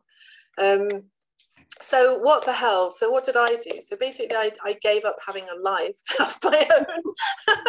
And I thought, oh, geez, you know, what am I going to do? Because I can go out and I can put multi-layer lymphedema bandages on horses, and I can compress them, but there's nothing I can put in them as a maintenance garment. Okay, so this was a big problem for me. because otherwise, you know, I couldn't really go out and treat anything, because I'll say, well, yeah, I can get your horse's leg down, but I can't do anything else for it. Now, you can maintain horses in multi-layer lymphedema bandages, but my God, you know, this is going to be very, very expensive and time-consuming and horrendous. So we were trying to do everything we could, and in the end, I thought, well, you know, I think I'm just going to have to find somebody that's going to knit me a special material that fits between a round knit and a flat knit, that has the ability to move and flex over joints, but isn't a round knit. So yeah, it took 2 years to get this done. Anyway, so this is the boots that we use for the non-feathered legs, and they have different graphics because it's easier. So the red and white stripe is a class 1 and the blue chevrons is a class 2. They're made to measure, and you can see the white tension markers labeled 1 to 5 up the leg. And if you look at number 1, you'll see that it's a rectangular shape, and as you go up the leg, it's much more of a square shape. And how this works is it stops you over tensioning, and it gets the graduated pressure. So when you put the boot on and you pull it, the rectangle then becomes a square visually, and you have your perfect pressure up the leg, okay? And these things just fit and flex, and they don't move. However, the problem was when we went to try them on a feathered leg, and the feather is just too strong, and the boot doesn't have enough pressure to press against the hair. We tried clipping the legs, and it works fine until the hair starts to grow back and it gets to the stubbly stage, and then it basically lifts the compression boot off the leg and the whole thing falls down. So I thought, oh, okay, well, I'll have to go and do this, solve this then. And so we have, this is a model leg, by the way, I haven't chopped a leg off or anything. So this is the double wrap, which is actually now just literally going out my second run now, actually, to around the UK fitting. I've not seen this yet. This is very exciting. No. I only took the photos this morning on my new model leg. So you guys, this is the world premiere of the double wrap. I mean, there are horses in it because it's been tested for the last year.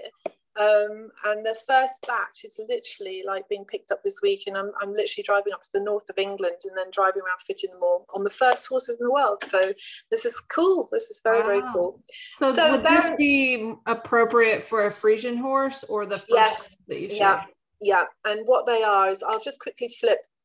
So what you've got, well, if you look at the right hand thing, you've got your what I call the pastern pad, and you've got a cannon pad. Now, we know with CPL legs, they start off as regular legs, then they get the skin folds, and then as they progress, they become more teardrop shaped, like an inverted traffic cone, okay? Now, we're trying to do the same thing. We're trying to make the cylindrical shape. So if you look at the pastern pad from the side, the left image, you can see that I've pulled the seam down, and you can see you've got an internal pocket, and then you can see that there's a little bit of sort of like honeycomb fabric that is thicker that we can put into that pocket to shim out underneath the pastern. So instead of the pasterns being like that, they're now going to be nice and flat. And likewise on the cannon pad, which is on the right hand picture, you can see that we can put shim material in the sides so that we can shim those out as well. Those are put on with zero pressure on the leg, so you can see that you start to build up that shape. You can also, let's say you've got a massive skin fold coming around the leg, so you know on the sides you can actually just pad above it or below it, and then on each side, and that way the skin folds are just nicely contained within your shims, okay?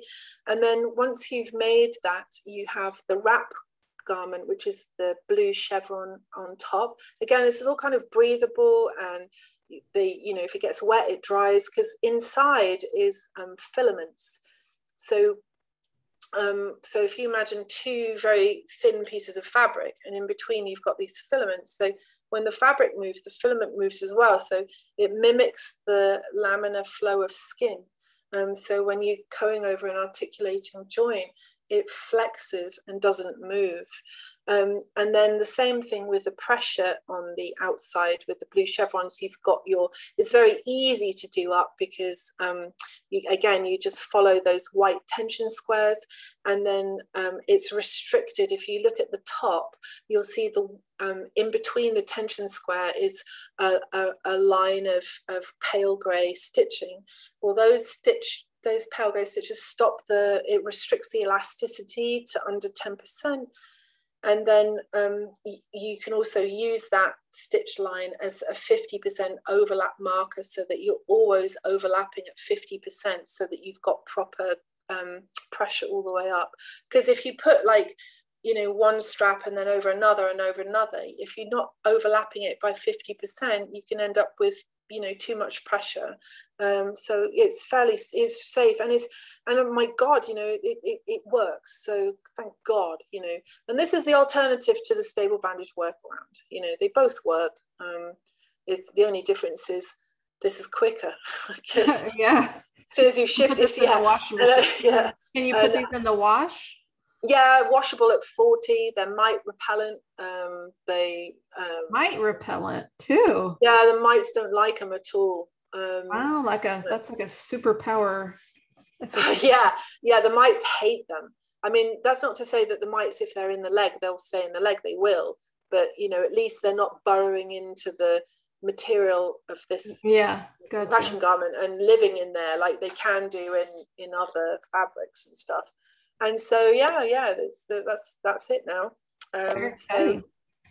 So we have those, and the only ones we don't have right now is late stage C and D CPL scores, because these legs get massive. So we have to increase the strap width to go over folds, because you imagine you've got a fold that's small, you only need a small strap there. But if you have a massive fold that's big, you'd need a bigger strapping. And also we've changed the shimming on the cannon pad, because if we know that we have an angle of 10%, if it's over 10%, we have to shim a little bit more on the top half of the cannon pad. But that's coming through already. That's on test now and working okay. So it's good. Yeah, it's good. It's good. But I mean, I never wanted to bring these out into the world. They're very difficult to make. They're a complete nightmare to make, actually, to be honest, because the material's so weird and you have to hand make it. It's not like you can send it off to China. And I thought, this is actually, if I bring this to market, it's immoral. We can't have horses uncompressed if the owners have financial difficulty and they can't afford to get these boots or whatever. So at least we always have stable bandage workaround, right? Because I don't want to lie in bed at night thinking, there are horses that in trouble out there that because the owners have got problems or whatever. I mean, I know what it's like as a young horse owner, and thinking who's going to eat today, my horse or myself. But so it's a good thing, and I hope that with the money that we get from these things, we can put it back into research, and we can start to send these boots off to Hannover and have the legs injected with dye, and we can start to see how the tissue quality improves. And then when the members pages come online, you'll have the ability to put your horse's measurements and the press and stretch test in there, so that you can see how it's going along through the year. And then we can start to get data, so we can start to say, okay, well, the horses that were, within this parameter of CPLB that were shoved in compression, they're showing tissue quality improvements in 6 months, and we're pulling them back, we're improving them. So if they were, late stage B, we've pulled them back to a late stage A.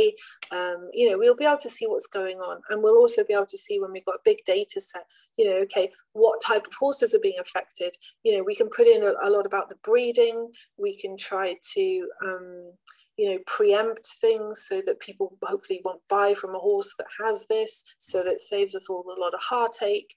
And we can say, in the secondary lymphodemas, I know that from my practice, I'm seeing it a lot in big warbloods and racehorses off the track.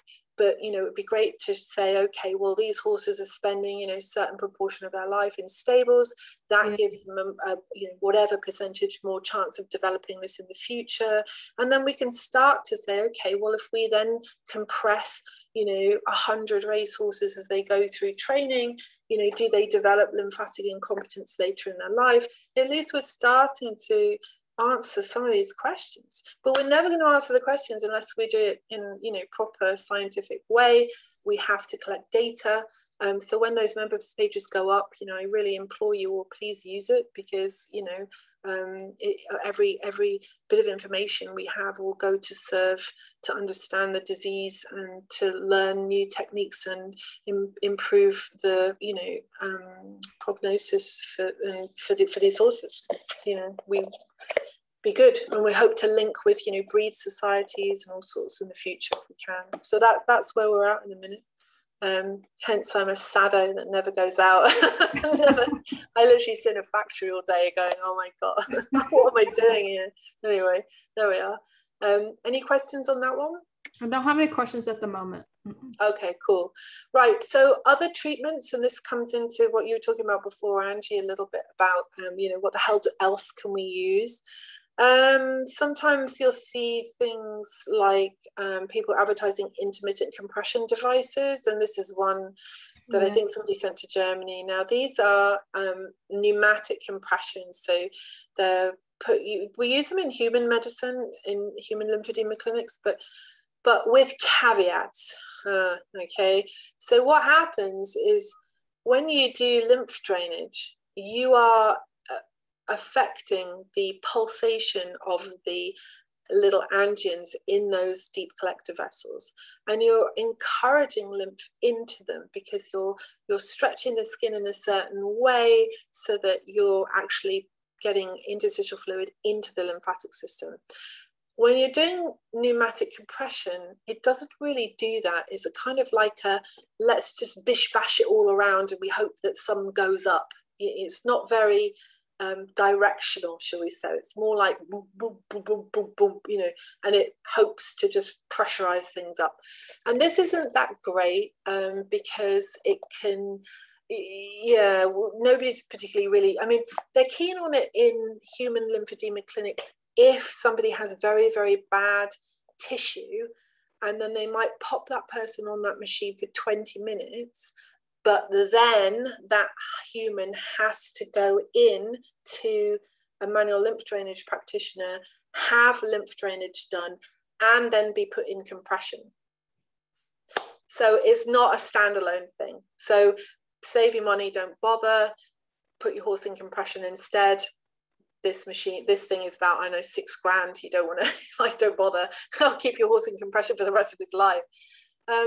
People often ask whether there's medication for lymphedema, and the answer is no, there isn't. There have been people trying all sorts of weird stuff, but there generally is not a medicine for this. Because basically you're looking at pipes that are so damaged that they can't work anymore. And so, you know, they can regenerate up to a certain extent, but once they can't regenerate anymore, that's it. It's like saying, if I, you know, give you aspirin, will that cure the scar on your hand that you got when you were 10? It's not going to do it, because it's, you know, you're looking at physical damage.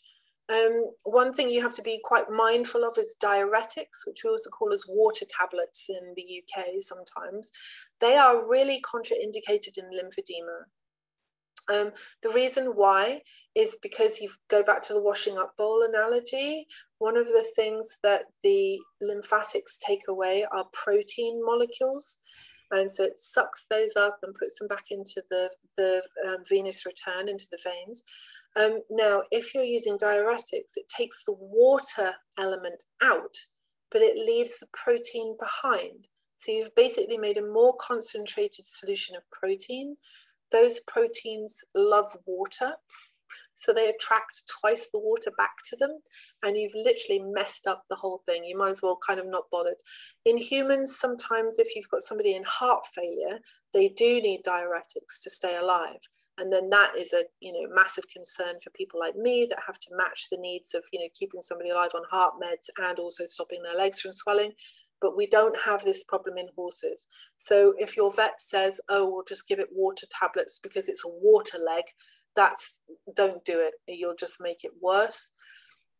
There's no scientifically proven diet for lymphedema, although we know that weight should be kept low, and we know that people should be eating, what we should be eating, like salads and stuff. And with horses, we know from Hannah's good work on her page, getting horses off sugar and onto more natural forage-based diets are a lot easier. We know that marrow golden cleavers has a mild diuretic effect.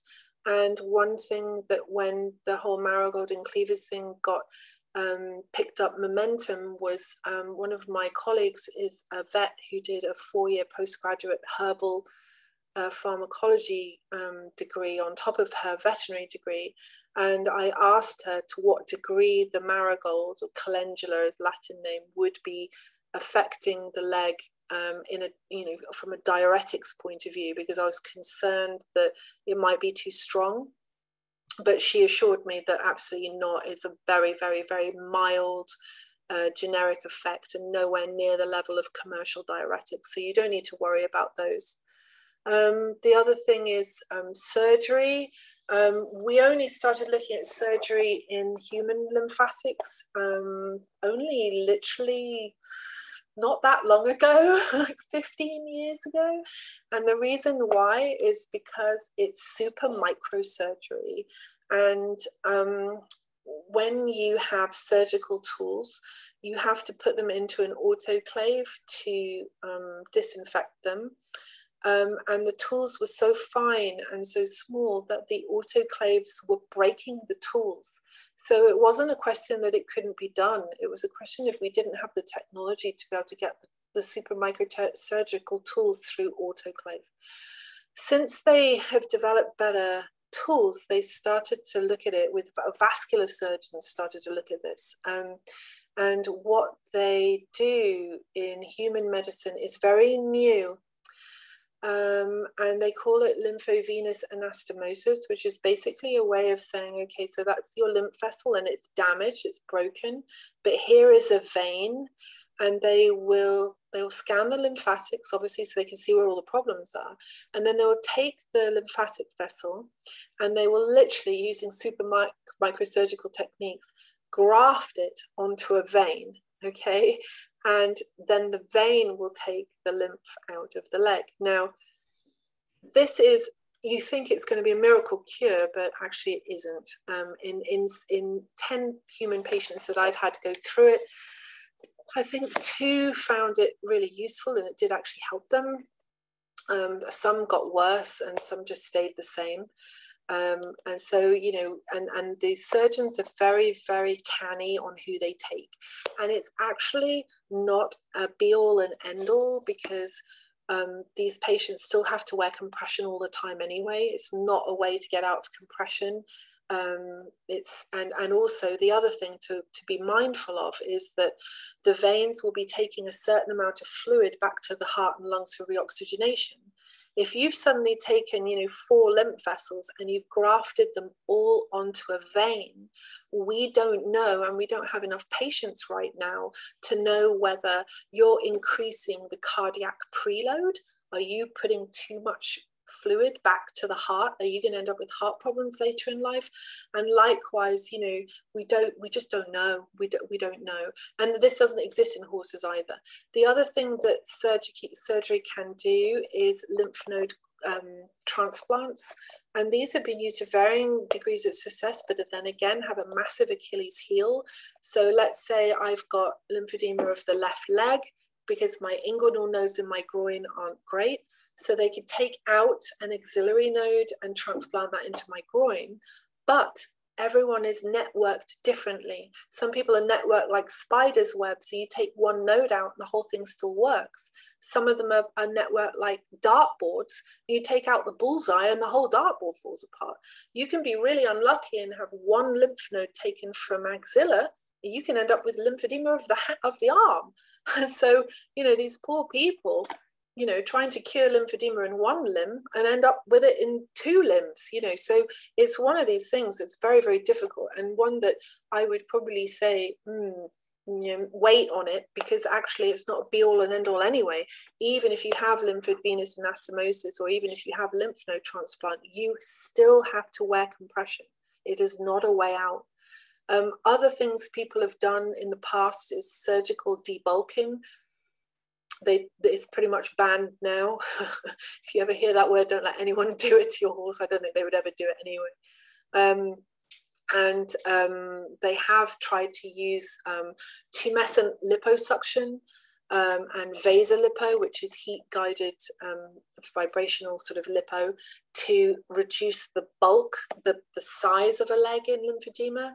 That can work, but you have to have a surgeon that really knows what they're doing, and they've got to run the cannulas up against, you know, together with the lymph node vessels, because if they run them that way, they'll literally smash through all the lymph vessels and cause trouble.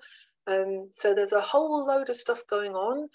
None of it is great, and none of it will get you out of compression anyway. So like, just stick to that, and don't worry. And you know, like, you know, this will be a lot of money as well. So you know, we just don't have. Yeah. Anyway, any questions? Yeah, several questions now. So we'll go first with Debbie. She wants to know, if we don't have access to the Fabergé pads, what can we use instead? Oh, right. Yes, I need to find somebody in the States who I can shed loads of Fabergé pads out to, because they are the best, because they breathe and they are relatively light, and they're cheap. You can use padding, but what you need to be careful of is foamy type stuff that makes the legs sweat underneath, because we don't really want sweating if we can. Felt can be fairly good if you have, or like baize type material, because it at least is somewhat breathable, and you can sew it into layers relatively easy, and it's relatively cheap. That's kind of the only options to you. Really, it has been really hard for you guys to find that stuff in America, I know. And I mean, you know, if somebody wants to contact me, please, by email, I would be happy to send out 100 of them to America to then be, you know, transferred to people. Yeah, it is a difficult one. I'll link up with you. The Fenway Foundation will be able to help you with that, so we can link up on that. Yeah, so I mean, look at different kind of waddings. Sometimes, you know, like in England, we were really big on like those plasticky tablecloth type things for, you know, so children could, you know, spill things all over the kitchen table without wrecking the wood. But underneath that, you sometimes have this like cottony wadding, you know, and so what I have known somebody do is they found cotton-based wadding, and they've made a felt envelope and filled the envelope with cotton wadding, and then use that. But this is, you know, more advanced sewing skills, I hate to say. And me, I mean, despite me having a company that makes compression, I can't sew. I'm terrible at it. But, you know, so there are ways around it. You know, interlining of curtains, that can sometimes work. But again, you have to kind of get it into a pocket. But if I was going to use a pocket, I would use felt. Okay. Heather asked the question, in your opinion, do horse treats, things like carrots, sugar cubes, have a significant enough impact for horses with CPL that's best to avoid that? Her horse is very treat motivated.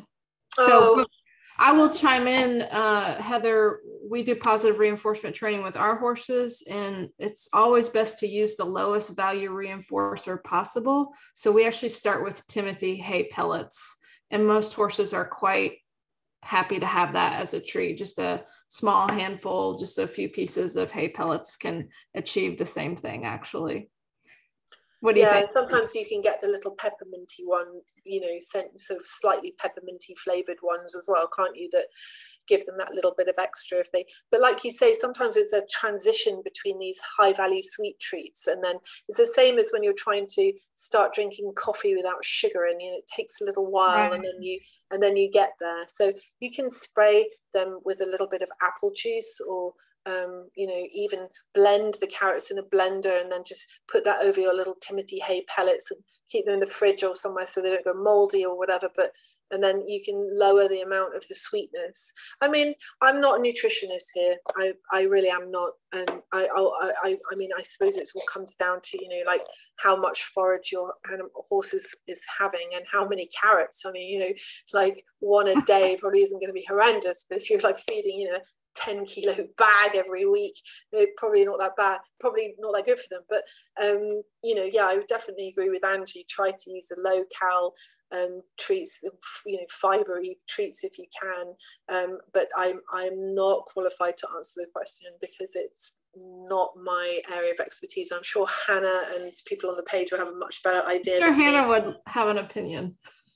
Hannah will have an opinion. Hannah will have the answer. She's a good girl. That's right. That's right. That's right.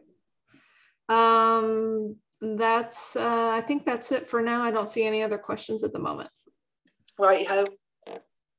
Okay, so a lot of people will say, right, I've got this horse now. What the hell am I going to do? And I will always say to people, well, it's worse for us in England because we've got a lot less space. And half of our island is muddy and wet, so we'll fight mud all the time. But then, west coast of America is going to be the same. So, just have to deal with what we have to deal with. So hardly any owners are going to be able to do everything. But keep the analogy of the egg timer in your mind when you're thinking about weekly, monthly, or yearly management. We're trying to stop the sand from going through. Basically, I will try to always say to people, try to get your horse moving as much as you can. If you put them on a track system or you're encouraging movement in any way, that is going to be the best thing for your horse. And we know that the horses that have been stuck, especially ones, the gypsy cobs, for example, in the UK, which are there are loads of them, they're indiscriminately bred with no passports and dumped on tiny little fields with very little grass, and there's a massive welfare issue here with these animals. And if they're unable to move, and then they get mite damage, and then they're not fed very well, and then they they will deteriorate really quickly. Whereas if you got the same animal as a foal and you moved it, he was walking around and he was well looked after and he never got any mite infestations, he would go at a much slower rate. But the more they can move, the better. Anything you can do to make them move, the better. That is number one, really, of anything you can do. And then number two is compress when they're in safely. Otherwise, don't do it. And monitor. Use your brains. Think, okay, right. Well, I've turned my horse out more. Has it worked? And this is another thing to bear in mind. And I was laughing with Hannah about it the other day. I said, God, if we were horrible people, we could say, here, let's have our amazing supplement, and I'll sell it to you in December, and I'll say, in 4 months' time, you'll see an amazing improvement in your lymphedema. But actually, it could be just full of sand or whatever, but or I know, flour. And if your horse is stabled in the winter and then he goes out in the spring, he will improve. And then it wouldn't be our miraculous supplement. It would just be the fact that the horse is actually out now. So moving. When you start to take them out of a stable, even if they are compressed, their lymphatic systems, as I said before, are not like ours. They are suboptimum. And actually, in a weird way, we should be warming up our horses a lot longer anyway. We should be giving them half an hour. And I would say that 20 minutes to half an hour of a warm up, walking, is also good for their joints. It gets the synovial fluid going. Then they're ready to work.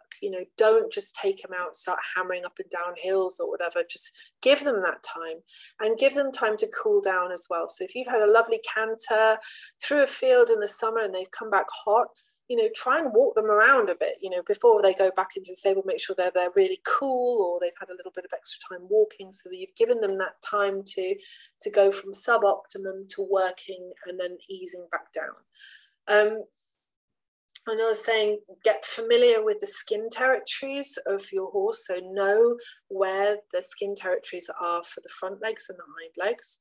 Make sure that those are protected, because any injury to them could overload that area. So on a hind leg, let's say if you had an accident to the stifle, it would probably make the lymphedema worse, because that area is now being affected by an injury. That's normal.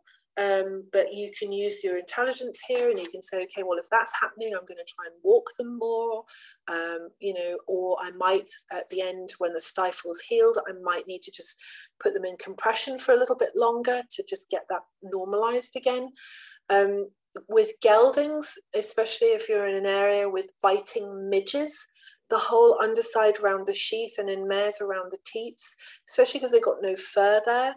You need to protect those if you're getting any biting insects, because, you know, so you want to put insect repellent or anti-biting midge cream on there, because that can also, if that area gets bitten or anything, it can cause that skin territory to overload.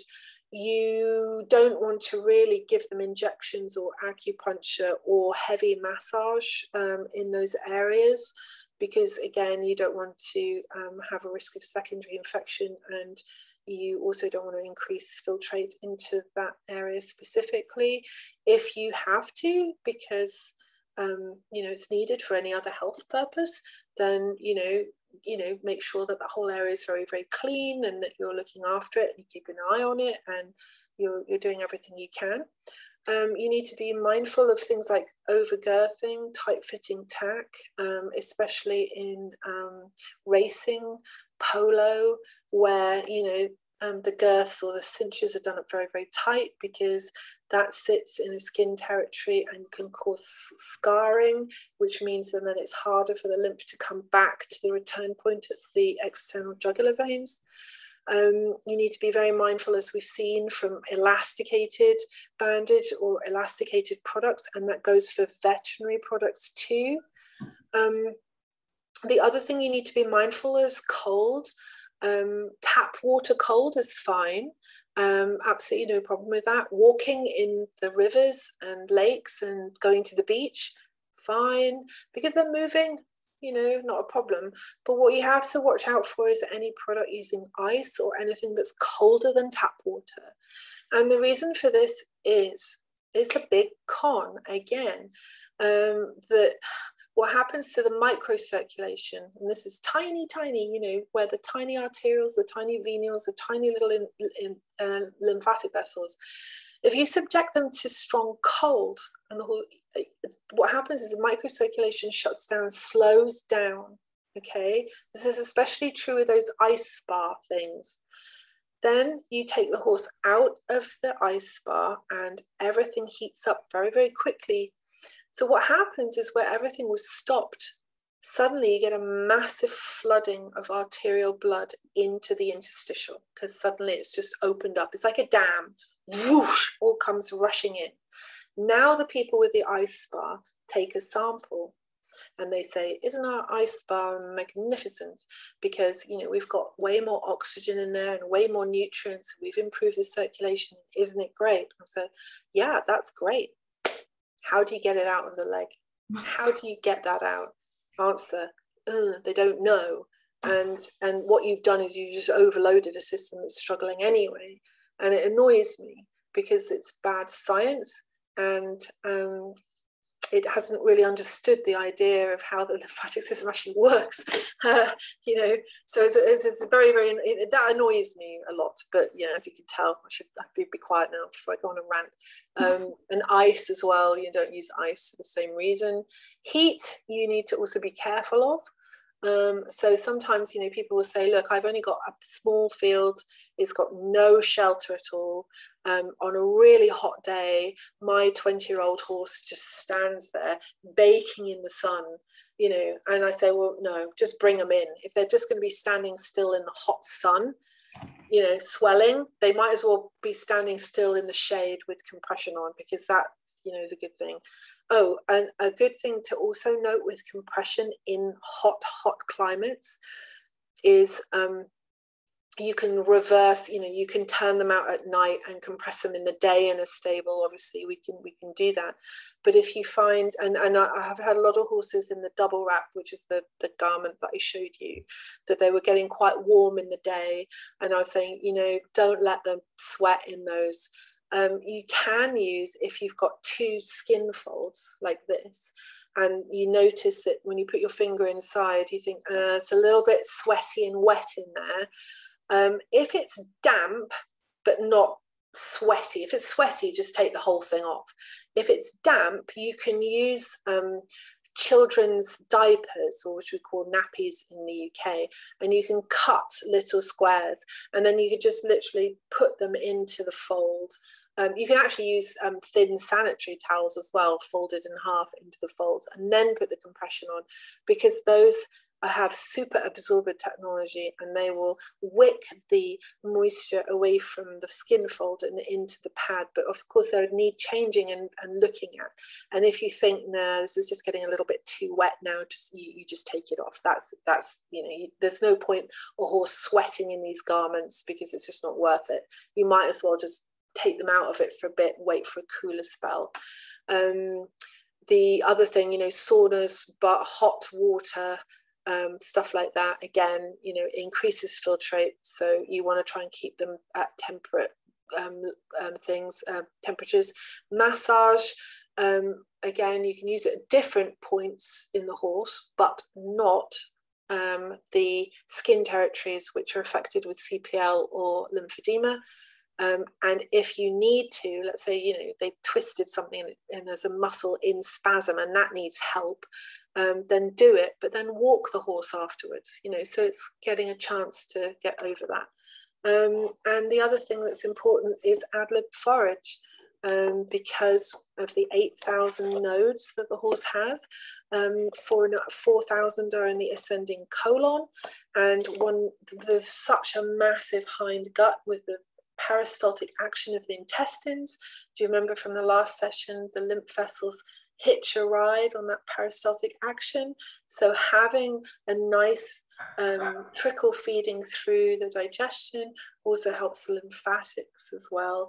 If you have a horse that's prone to weight gain, you need to figure out ways of getting forage into them without gaining weight, and that you'd have to talk to somebody other than me, because it's not my area of specialty. But you know, things like slow feeders or soaking, or you know, the nutrients out of hay or whatever, all of the tricks that we use to stop them doing that is all really useful.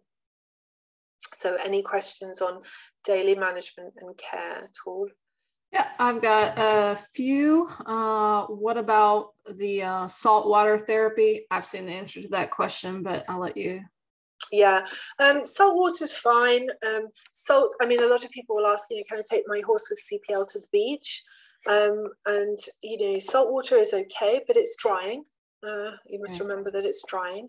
And so you'd need to make sure afterwards that you apply a good emollient and make sure that, you know, everything's okay. If you go to the beach, you would want to make sure, especially if you have folds, that you're not getting any sand stuck in the folds where you can rub and cause friction wounds. So you just need to be a little bit extra vigilant with that. So long as you're aware of the potential drying nature of salt, and also the potential debriding action of sand. And this also goes for arena surfaces, especially where you've got wax sand.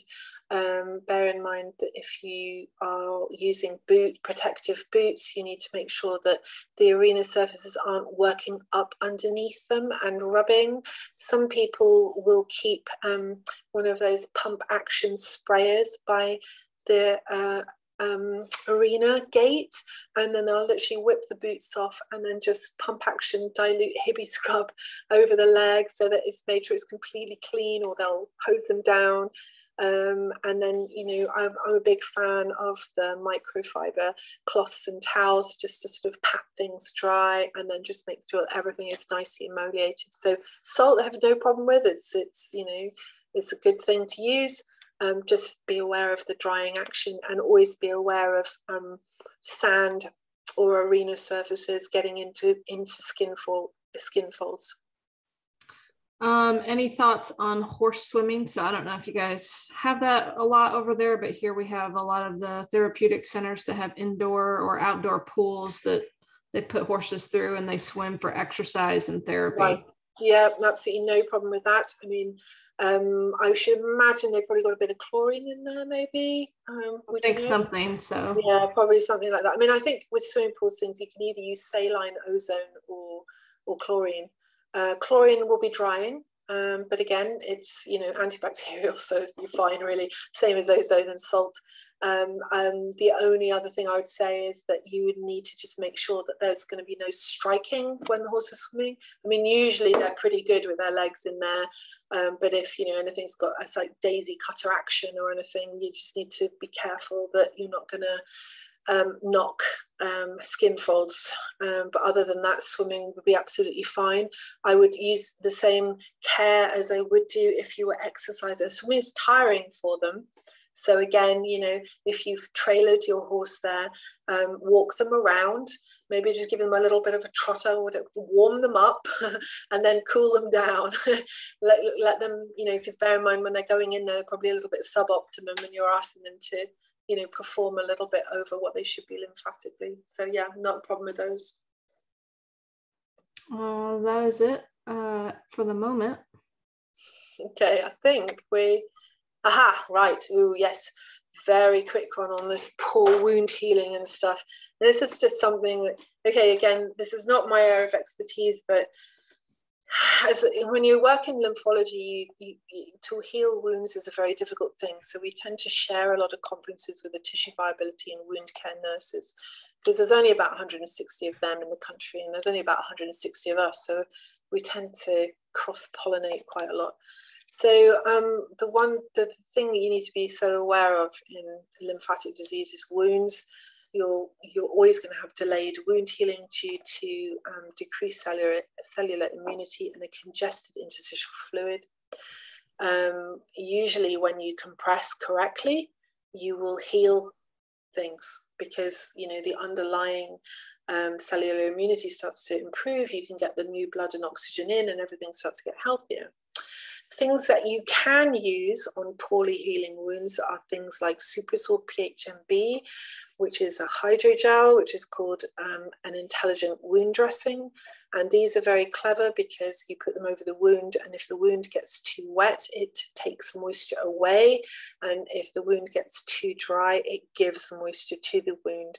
And this is really important with wound healing in horses. It's actually important for wound healing in anybody, is that your wounds will only heal if they are within the parameters of the sweet spot in between too dry and too wet. And it won't heal if it gets too dry, and it won't heal if it gets too wet. And the way to look at it is, if you got your wound, you've got your granulation tissue around the outside, and just imagine a really fussy man with a backpack standing on the outside, and his job is to walk across the wound bed and knit it together. Now, he will not walk across if the wound is wet.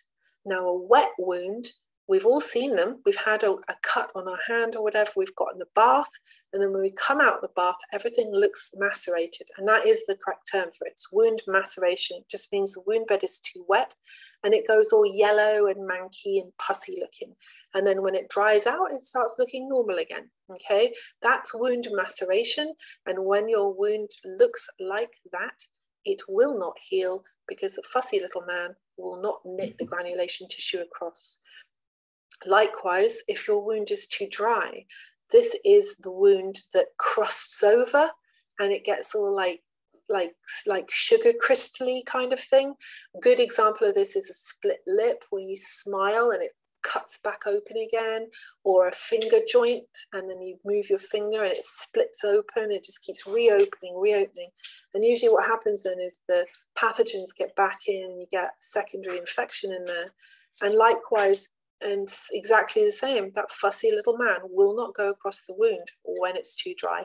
So when you look at wounds in your horse, for starters, put the compression on, because you're making the underlying environment healthier. Secondly, analyze that wound. You have to make a decision for it as you would every day. So if that wound is looking yellow and pussy and manky, it's macerated, you do not add oils or water to that wound at that time. You let it dry out. That might mean clipping the hair around it, stopping putting oil on it, whatever, just let it dry. Or get them out of the mud for a bit, or use a mud protector wrap, or whatever you need to do. If it's starting to crust and split open, then you need more oils or hydration to the wound. And so there's never a set one size fits all for the whole leg. This is the problem. So when you have an entire leg, you're looking at the skin overall, which might need an emollient or whatever. And then you're looking at inside the folds, which could be all manky. They could be infected, in which case you need flamazine. They could be, whatever. You need to treat the folds. And then let's say your horse has been unlucky and it's been, cut itself on some wire. You have to then look at the wound as well. And sometimes you'll need 3 different things on that leg, and you'll have to be changing it accordingly every day. But being aware of that just makes things so much easier. If it's wet, don't wet it further. If it's dry, wet it. Now you've got a couple of things you can do, and it does help, and you get there faster, and it means that your wounds heal faster because you're addressing them correctly. The other thing you can do with a wound that's not healing well at all is you have to be very careful. So you can buy pH strips, and the pH of the skin is slightly acidic. I think it's 5.5. If it starts to get more alkaline, so 6, 7, you need to, when you put the alcohol, if you see that happening with the pH strips, real warning for you. You could have a bioburden on there, and you need to address that wound a little bit more strongly, shall we say. It's a good first test on things like that. You sometimes will get other things going on at the same time. So, and lymphedema is quite naughty for this. You can sometimes get other stuff coming along at the same time, like sarcoids or other neoplastic disease. So if you notice that an area looks a bit funny and it really isn't responding, don't keep on and on and on. Get your vet. You might need to have a look at something else. There might be something else going on. You might need to take sample for histology. We use quite a lot of silver and alginate dressings in lymphedema. They're very good. They work very well. We use super absorbers where the skin might be getting a little bit too wet, or where you might have lymph pouring out of the leg a little bit. These things like Flyvasorb we use in the UK, but they're really expensive. But they are exactly the same as sanitary towels and children's diapers. Don't spend your money on them. Just go to the shop and get diapers and cut them up. You can use, when you get a wound that's really, really manky and needs cleaning, you need to be very careful. You need to be very clean. What you don't want to do on a wound bed is scrub it, because you're damaging the granulation tissue in the wound, and you're really annoying that little man with the backpack. Okay, you've got to treat him really well. I call him a man because he's like really fussy and he can't do his job right. I shouldn't really say that to anybody listening in the audience, but it makes me laugh anyway. It makes you remember it as well. There are debridement pads that you can buy now, sometimes from pharmacies, which are like monofilament pads.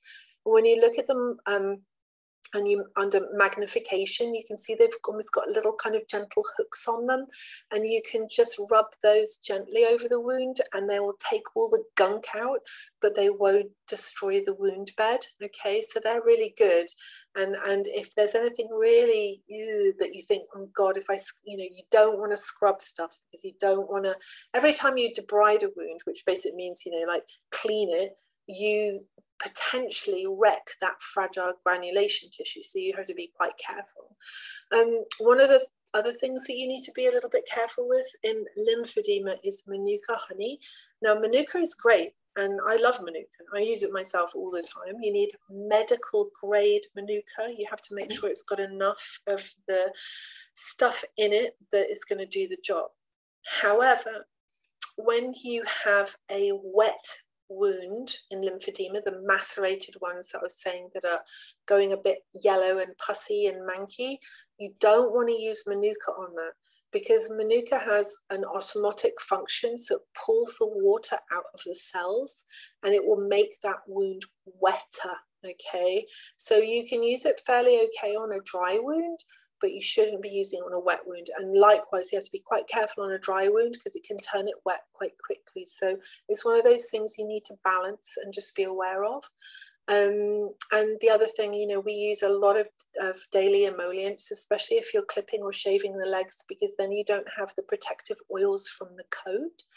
And so again, as I was saying, Hannah has a very good clipping protocol that needs to be followed. And then you need to be very aware that the skin can get very dry. Dry skin is as much of a risk factor for secondary infection as wet skin. Patch test your emollients first. Most of all the ones that we use here in the UK, so double base gel, Diprobase, Cetraben, have liquid paraffin or paraffin based. So you just need to be a little bit careful with them, but they are very good. What you're looking for in an emollient is it's fast absorbing. And doesn't just sit on the surface of the skin. Firstly, if it sits on the surface of the skin, it can trap moisture and cause the skin to get slightly wet, which we don't want. We want it to go into the skin to hydrate it. And the other thing about it is that if you're putting compression on top of emollient that's still greasy, it can affect the fiber G padding of the stable bandage workaround, and any other compression garment. The oils can soak into the material and degrade your fabric, which means that you're, basically making the shelf life of your garment not last as long, which you don't want to do. So if you do find that you've been left with a bit of an oily residue, then just use a microfiber cloth and try to just get that off very gently, and then you're not degrading your compression. And then obviously mud protection is a big issue. It's very hard for horses with very large legs to find mud protection wraps for going out in the mud. This is just an issue that people have had and we probably will have for a while. I mean, I will be trying to make some in the future, but right now I've just got so much to do. But you have to just kind of play that by ear and see what you can find. And I think, I'll ask if there's any questions on wound healing first, and then I'll just run through the contraindications, and I think we're pretty much near the end then. I don't have any questions from the group. I do have a question that was sent in by email with photos, but I'll save that until the end for the last question. Okay, cool. So the other thing to be mindful of is that don't just run off and start to do stuff. Just be careful here. With regard to lymphatic therapy, there are times that you don't do it, and there are times where I absolutely never do it, and there are times when you can relatively do it, but you have to be very mindful of what's going on. And the absolute contraindications are thrombosis or blood clots. You do not want to go near this if that happens, because you can dislodge a thrombus and cause pulmonary edema and all sorts of awful things. You never want to put anything around a leg ever, ever, ever, ever, ever, if you suspect that there might be a possible infection. And the reason for this I touched on before. If you wrap something around a leg and then you go away and the leg blows with an infection, you have a pressure band around that leg that can cause you to cut off circulation. It can be that bad. And so if you're cutting off circulation, if you cut off arterial blood into the leg, you will stop all the oxygen going to the leg and you will get gangrene and the leg will die. So you don't want to touch it if it's infected. Now, I will, but this is my job. but if you don't, and that's the whole thing about the garments, is they're designed, even though the Velcro is very strong, to be able to break open, you know, in an emergency. And that's one of the good things about them that makes me feel a lot happier. I can sleep at night. But with a stable bandage workaround, you have to be very mindful of that. And with wound care products as well, sometimes, you know, you can put them on. If you can put them on and just have a little strap at the top or a strap at the bottom that doesn't go the whole way around the leg, that's often better than, you know, wrapping all the way around the leg. But you know, you just have to be a bit mindful of that. And, or if you are going to do it, you know, make sure that you know, you're not running out and, you know, being away for the weekend or something. You know, you need to keep a good eye on these things. We don't ever treat really humans that have got congested heart failure. Generally speaking, horses do not get this, but if you are in any doubt about any heart issue, you need to talk to a vet. And the other thing we tend not to do is we don't treat anybody that has cancer or neoplastic disease. Now, this is a weird one because it's still being debated, hotly debated, because the whole idea is, you know, will we dislodge a cancer, and will that then travel around the body because we've in effect speeded up the lymphatic system? You could, but let's say you have cancer and you're a hill runner and you run up a hill. Well, your heart is going like this, you're pumping blood around like this, the lymphatic system is working doubly hard. So in a way, you've speeded it up in a natural way anyway.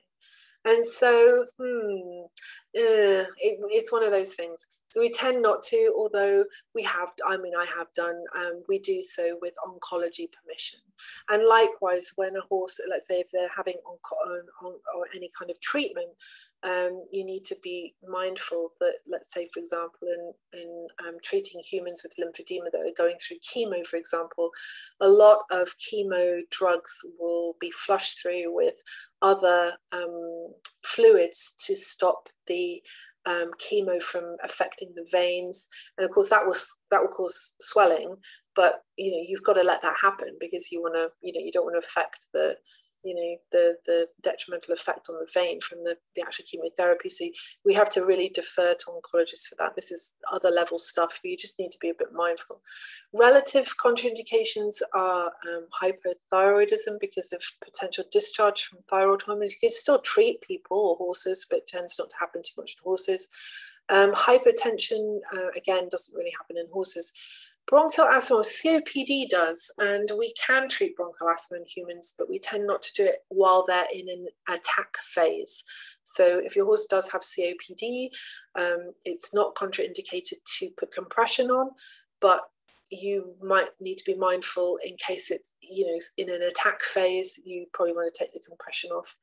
We don't treat anything, and we recommend that you don't put any compression on in the first trimester of pregnancy. This is not because it can cause any trouble. It's just because, let's say that somebody or a mare was going to abort on a Wednesday because of whatever natural reasons, and you put compression on a Tuesday, or you treated them on a Tuesday.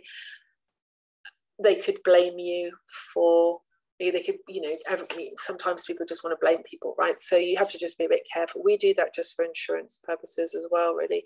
And chronic inflammation, we're quite careful and cautious with it. It depends where and how much and whether it's affecting them and things. And vaccination or injection, especially subcutaneous ones, because if we were clearing the area using manual lymph drainage, it might affect absorption in the area. So these are things just to be careful of. And then literally these are things that we see. This is scarring from lymphedema, from lymphangitis, previous infections you see on the left where the skin's blown open before. That's pretty substantial scarring. And on the right you see lymphoria, so this is lymph pouring out of the leg, and yeah, pretty nasty. This is the horse with multi-layer lymphedema bandaging on, and then on the right is before we really invented all the compression boots, but you know, we got the horse, lovely mare, got down to I think it was 150% and maintained at around about 35, which was really lovely. We don't just treat horses.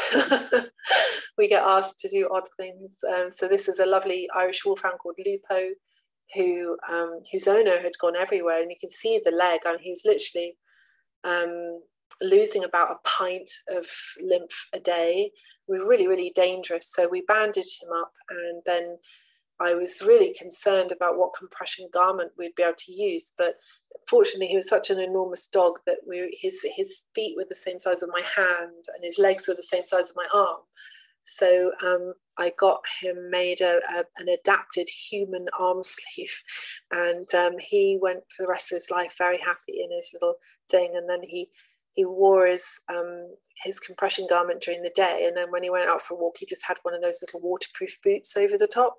And he had a lovely dog. So in fact, actually, funny enough, one of the things that we're doing and looking into now is not just for dogs and cats, but we know that there's a lot of legal cases against vets now that have bandaged incorrectly and have caused small animals to have limbs amputated because of using too much pressure.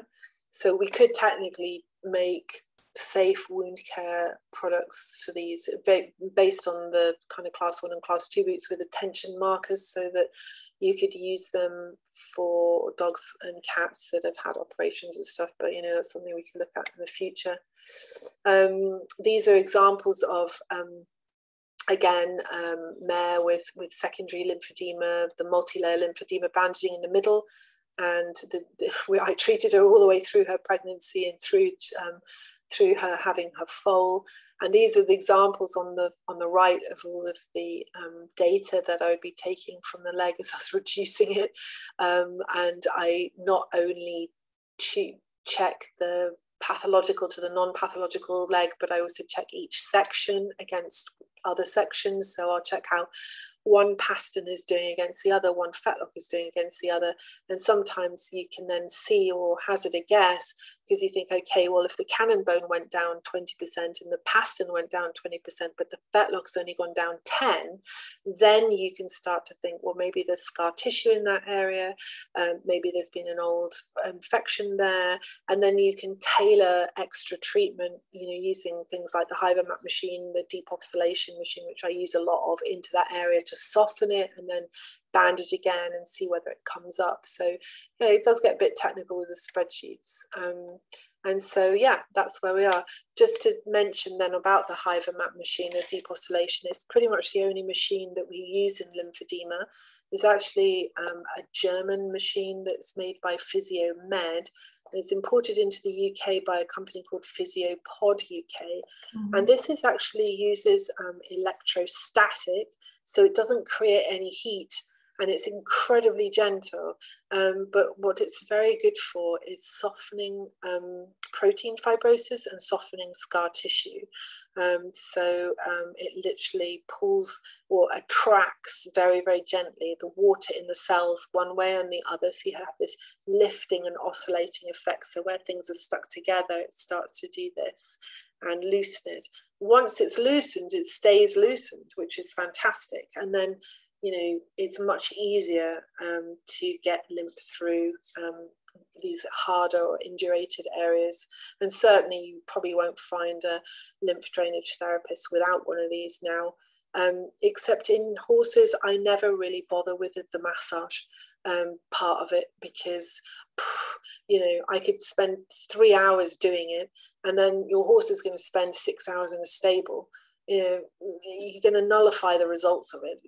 I just think it's a waste of time and money, really. You might as well just put them in safe compression and, you know, and shove the Hyvermat machine on any sort of very hard nodule and give that a really good blast. They're not cheap machines, I hate to say. Yeah. I probably wouldn't use them in early stage CPL, but I certainly use them in later stages. But what I do now is, because I think, well, one treatment isn't really going to be enough. You know, it's when you start off treating very indurated and congested tissue, it's what we call an inertial mass. It takes a lot of power to start getting it going first, like pushing a parked car. You know, you need 3 people to get it going, but once it's going, it's easy to go. And it's exactly the same thing. You do the first treatment and you think, yep, that's work, but then it really then starts to. So we started to look at renting those out here. So hopefully that will be okay, and then owners can actually rent them and, you know, put 2 weeks of treatment into their horses' nodules and things to soften them out, and so hopefully that will work. But they're useful to read up about. If you go on the Physiopod UK website, there's a lot of information about it on there, and that's pretty much the only machine that's really available that does a lot. But sadly, they are expensive. They're pretty expensive. I can't remember what the price is, but yeah, I have looked at those also. They are about £2,700 right now, which is probably what, 3,000 probably, yeah. Yeah, something like that. Anyway, there we are at the end. Again. I have a question from Karen, and she wants to know, is chronic proliferative pastern dermatitis, CPPD, considered a neoplastic disease? I'm not sure. That's a tricky issue. Yeah, I tend to always think them as kind of like warts in a way, but I don't actually know that much about them. I see them coming into horses with CPL and lymphedema, and I tend to, I've seen people with horses that have had them removed. They tend to come back. Sometimes they're very, very highly vascularized. So, and sometimes they'd be sitting very close to arteries and stuff. So they've used all sorts of things like cryotherapies of freezing them off and other surgical techniques to take them off. It's a hard one. I would tend to say probably try if you wanted to, but you need to have all of your protocol in action. You need to be able to support that leg lymphatically, because you know you're causing big trauma to the leg, and you need to be able to support that. I don't know to what degree they are linked with lymphedema, but you certainly have to support the lymphedema, and you can work around them. And compression tends not to be too bad. However, I mean, actually, Hannah and I went out to see a horse recently that had a really big one on the side, and we were really concerned because, you know, we were worried that that would be pressing against the, you know, bone and causing trouble, pressure against the, you know, sort of like sideburn, and actually that horse did tolerate that quite well. And what we do in situations like that, especially also where you might have arthritis and you're worried about compression, is I do the what I call the arthritis or the nodule protocol, where we don't know that when we're going to press those nodules, whether it's going to affect the horse and cause discomfort, which we don't want. We have to be aware, whether we have to ascertain whether the horse is going to be comfortable in compression. And especially so with arthritis, where you've got bone on bone and then you're pressing with compression, well, that bone is going to press even more against each other and be very uncomfortable. So what we do with those is we use stable bandage workaround, but we do one leg at a time, and we do a slow build up to test tolerance levels. So with this horse, we put it on for 2 hours during the day and watched it. If that was okay, We did 4 hours the next day and watched, and then 6, and then 8, and then 10. Once they're tolerating the 10, you know that they can be stabled overnight on that leg with no ill effect.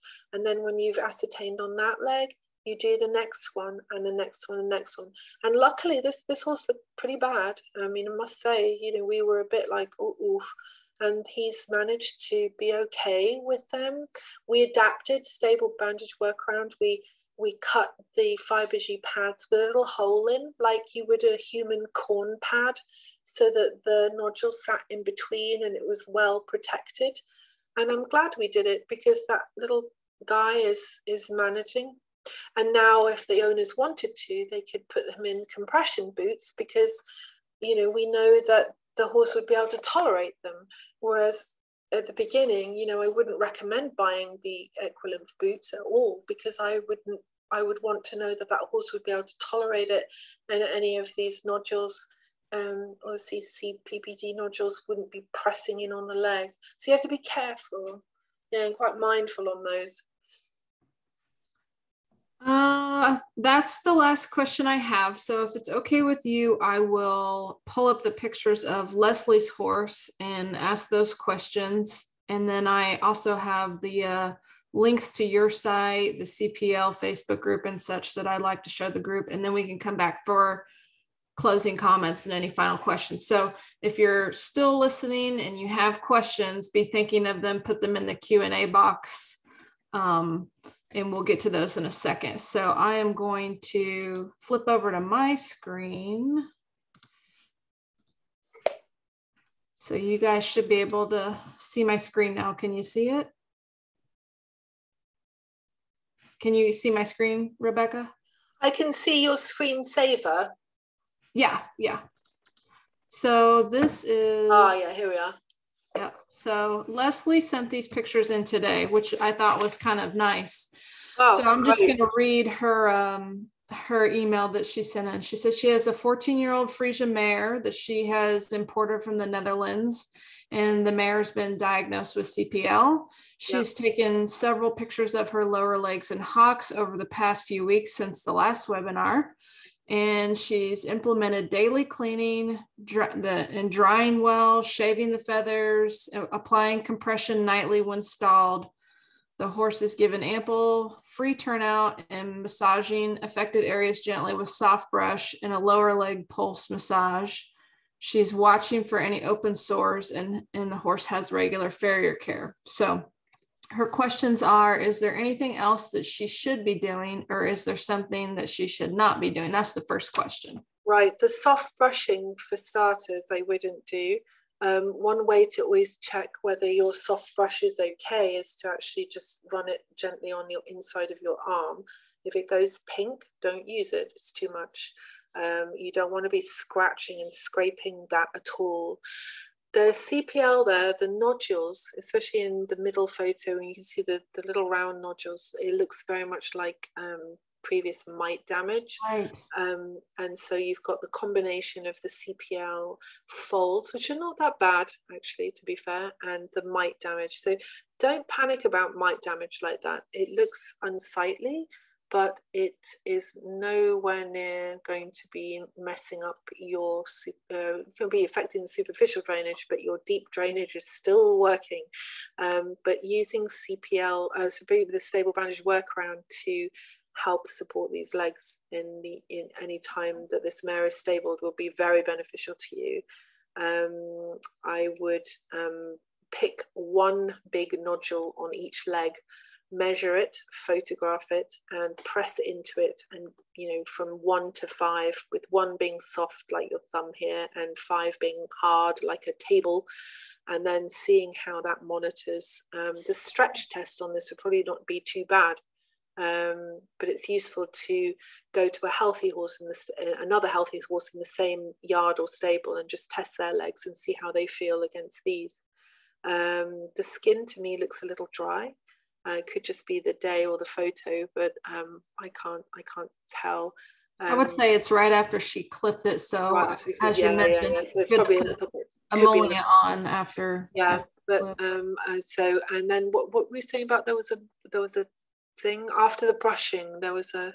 Yeah, she says she's doing lower leg massage. So there's a few things we probably have learned tonight not to be doing. Yeah, don't do that. You don't need to. Just don't. The compression will do what you want it to do now, and let that work.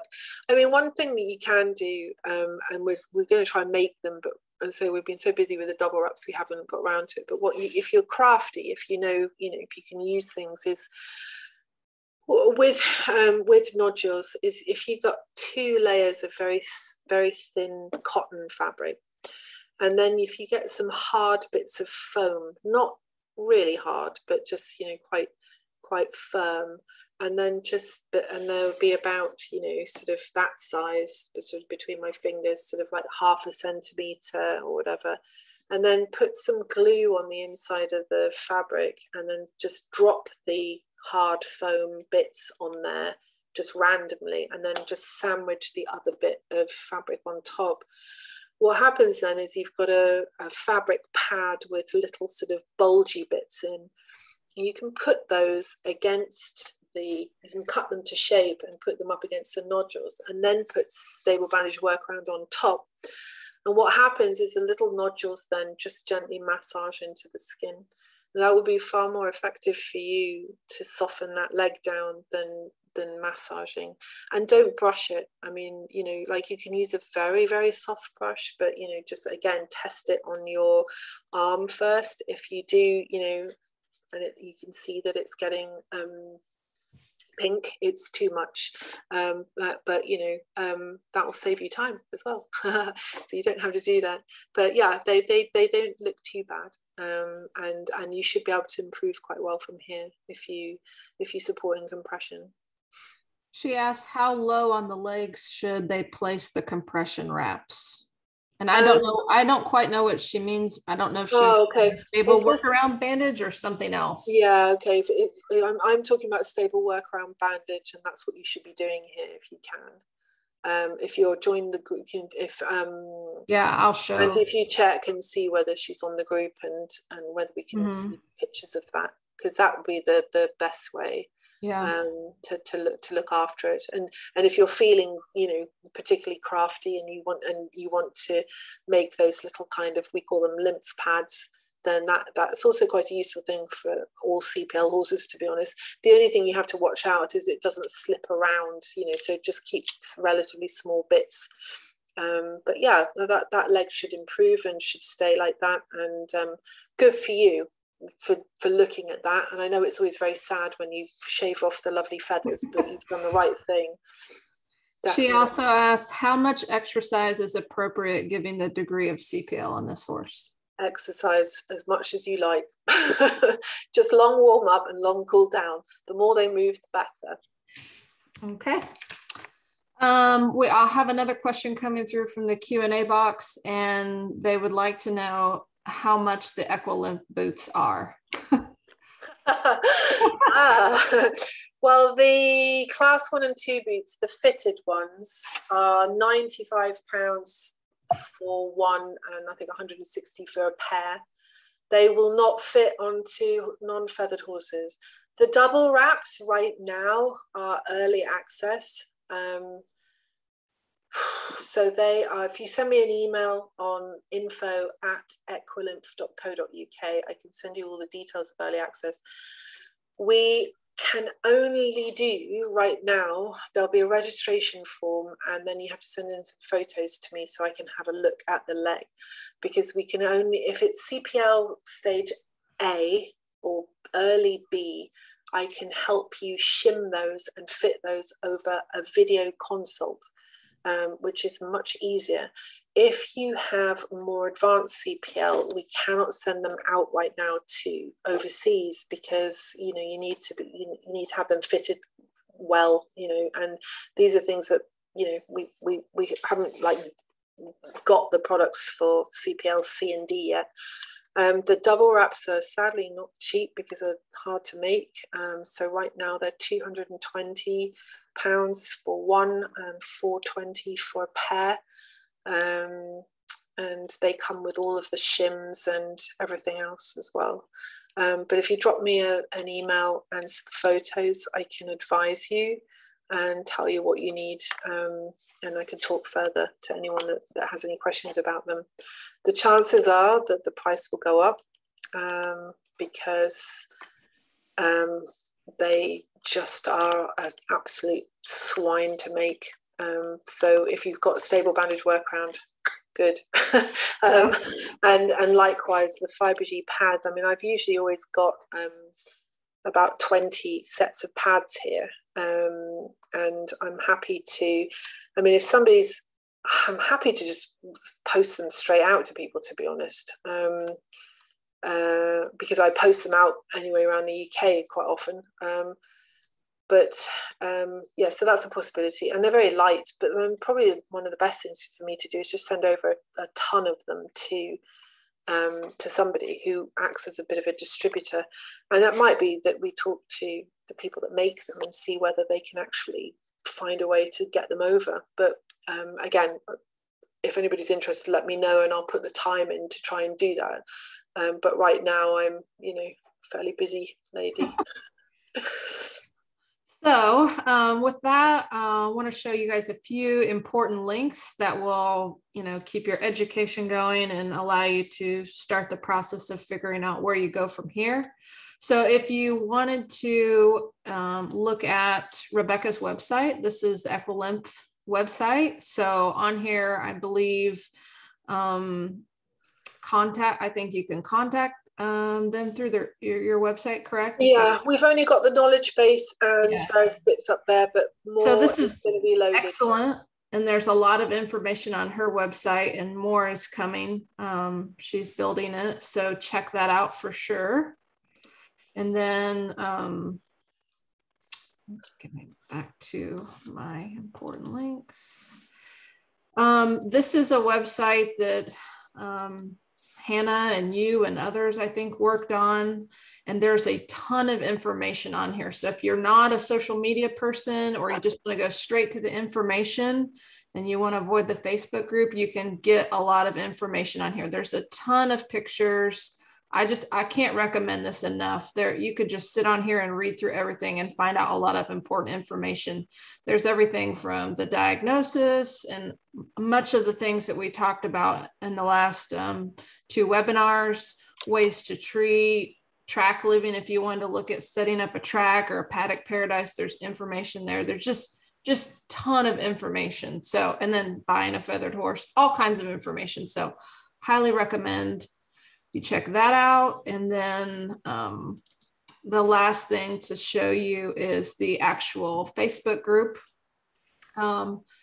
This is how I found all this information quite a while ago. So I recommend, if you use social media, if you're a Facebook person, you will learn so much by just watching the questions that people ask on here.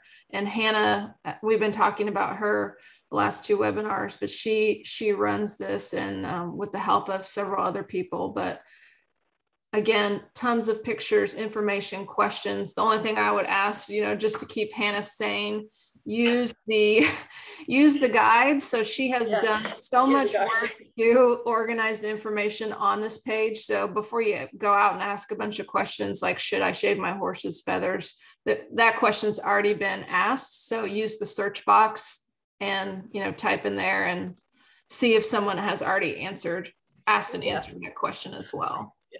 And there are some great, there's some great experts in there as well. So Hannah's really got a good bunch of people there. So tag people. I mean, I know sometimes I'm out for a long while, but if you tag us, we'll find you, and we'll always try and answer the question. Or Hannah tags me, and I promise I always try and get back to you as quickly as I can.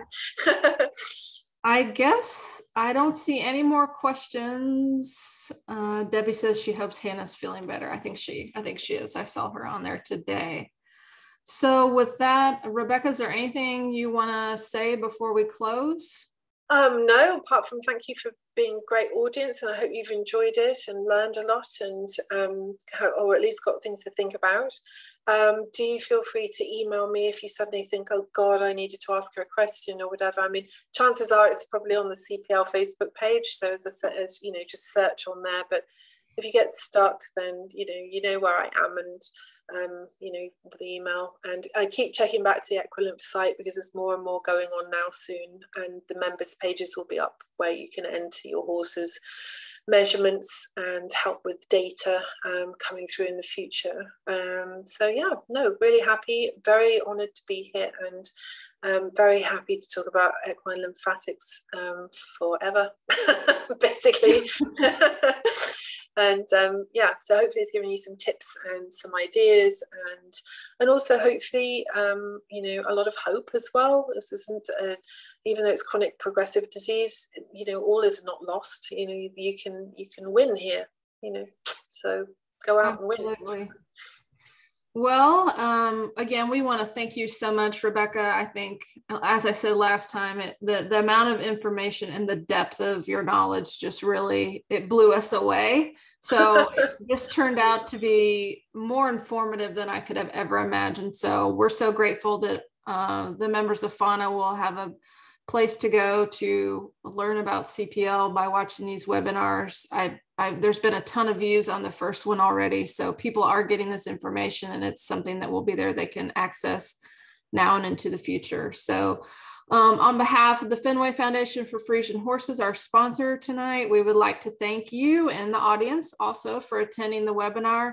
If you think of any additional questions, do exactly what Leslie did. Submit them to fana@fana.com, and we will direct them to Rebecka or the right resource for response. So if something comes up, or you have photos and you want a second opinion, you can also use the CPL Facebook group. But if you want to speak directly to Rebecka, we're happy to link you up with her.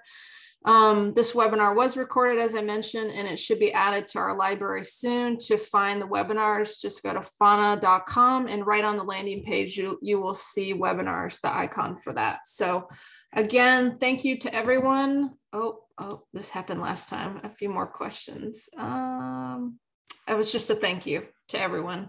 Oh. So I guess that's it. So we will see you guys out on the CPL Facebook group in other ways as well. And thank you so much, Rebecka. Have a good night. I know it's a late one for you, but we so appreciate your time. It goes on to about 1 in the morning. I'm like, oh God. Anyway, but lovely to have met you all virtually, and have a great day and into your week. And it's been my pleasure. Thank you so much. No problem. Take care. Bye. Bye.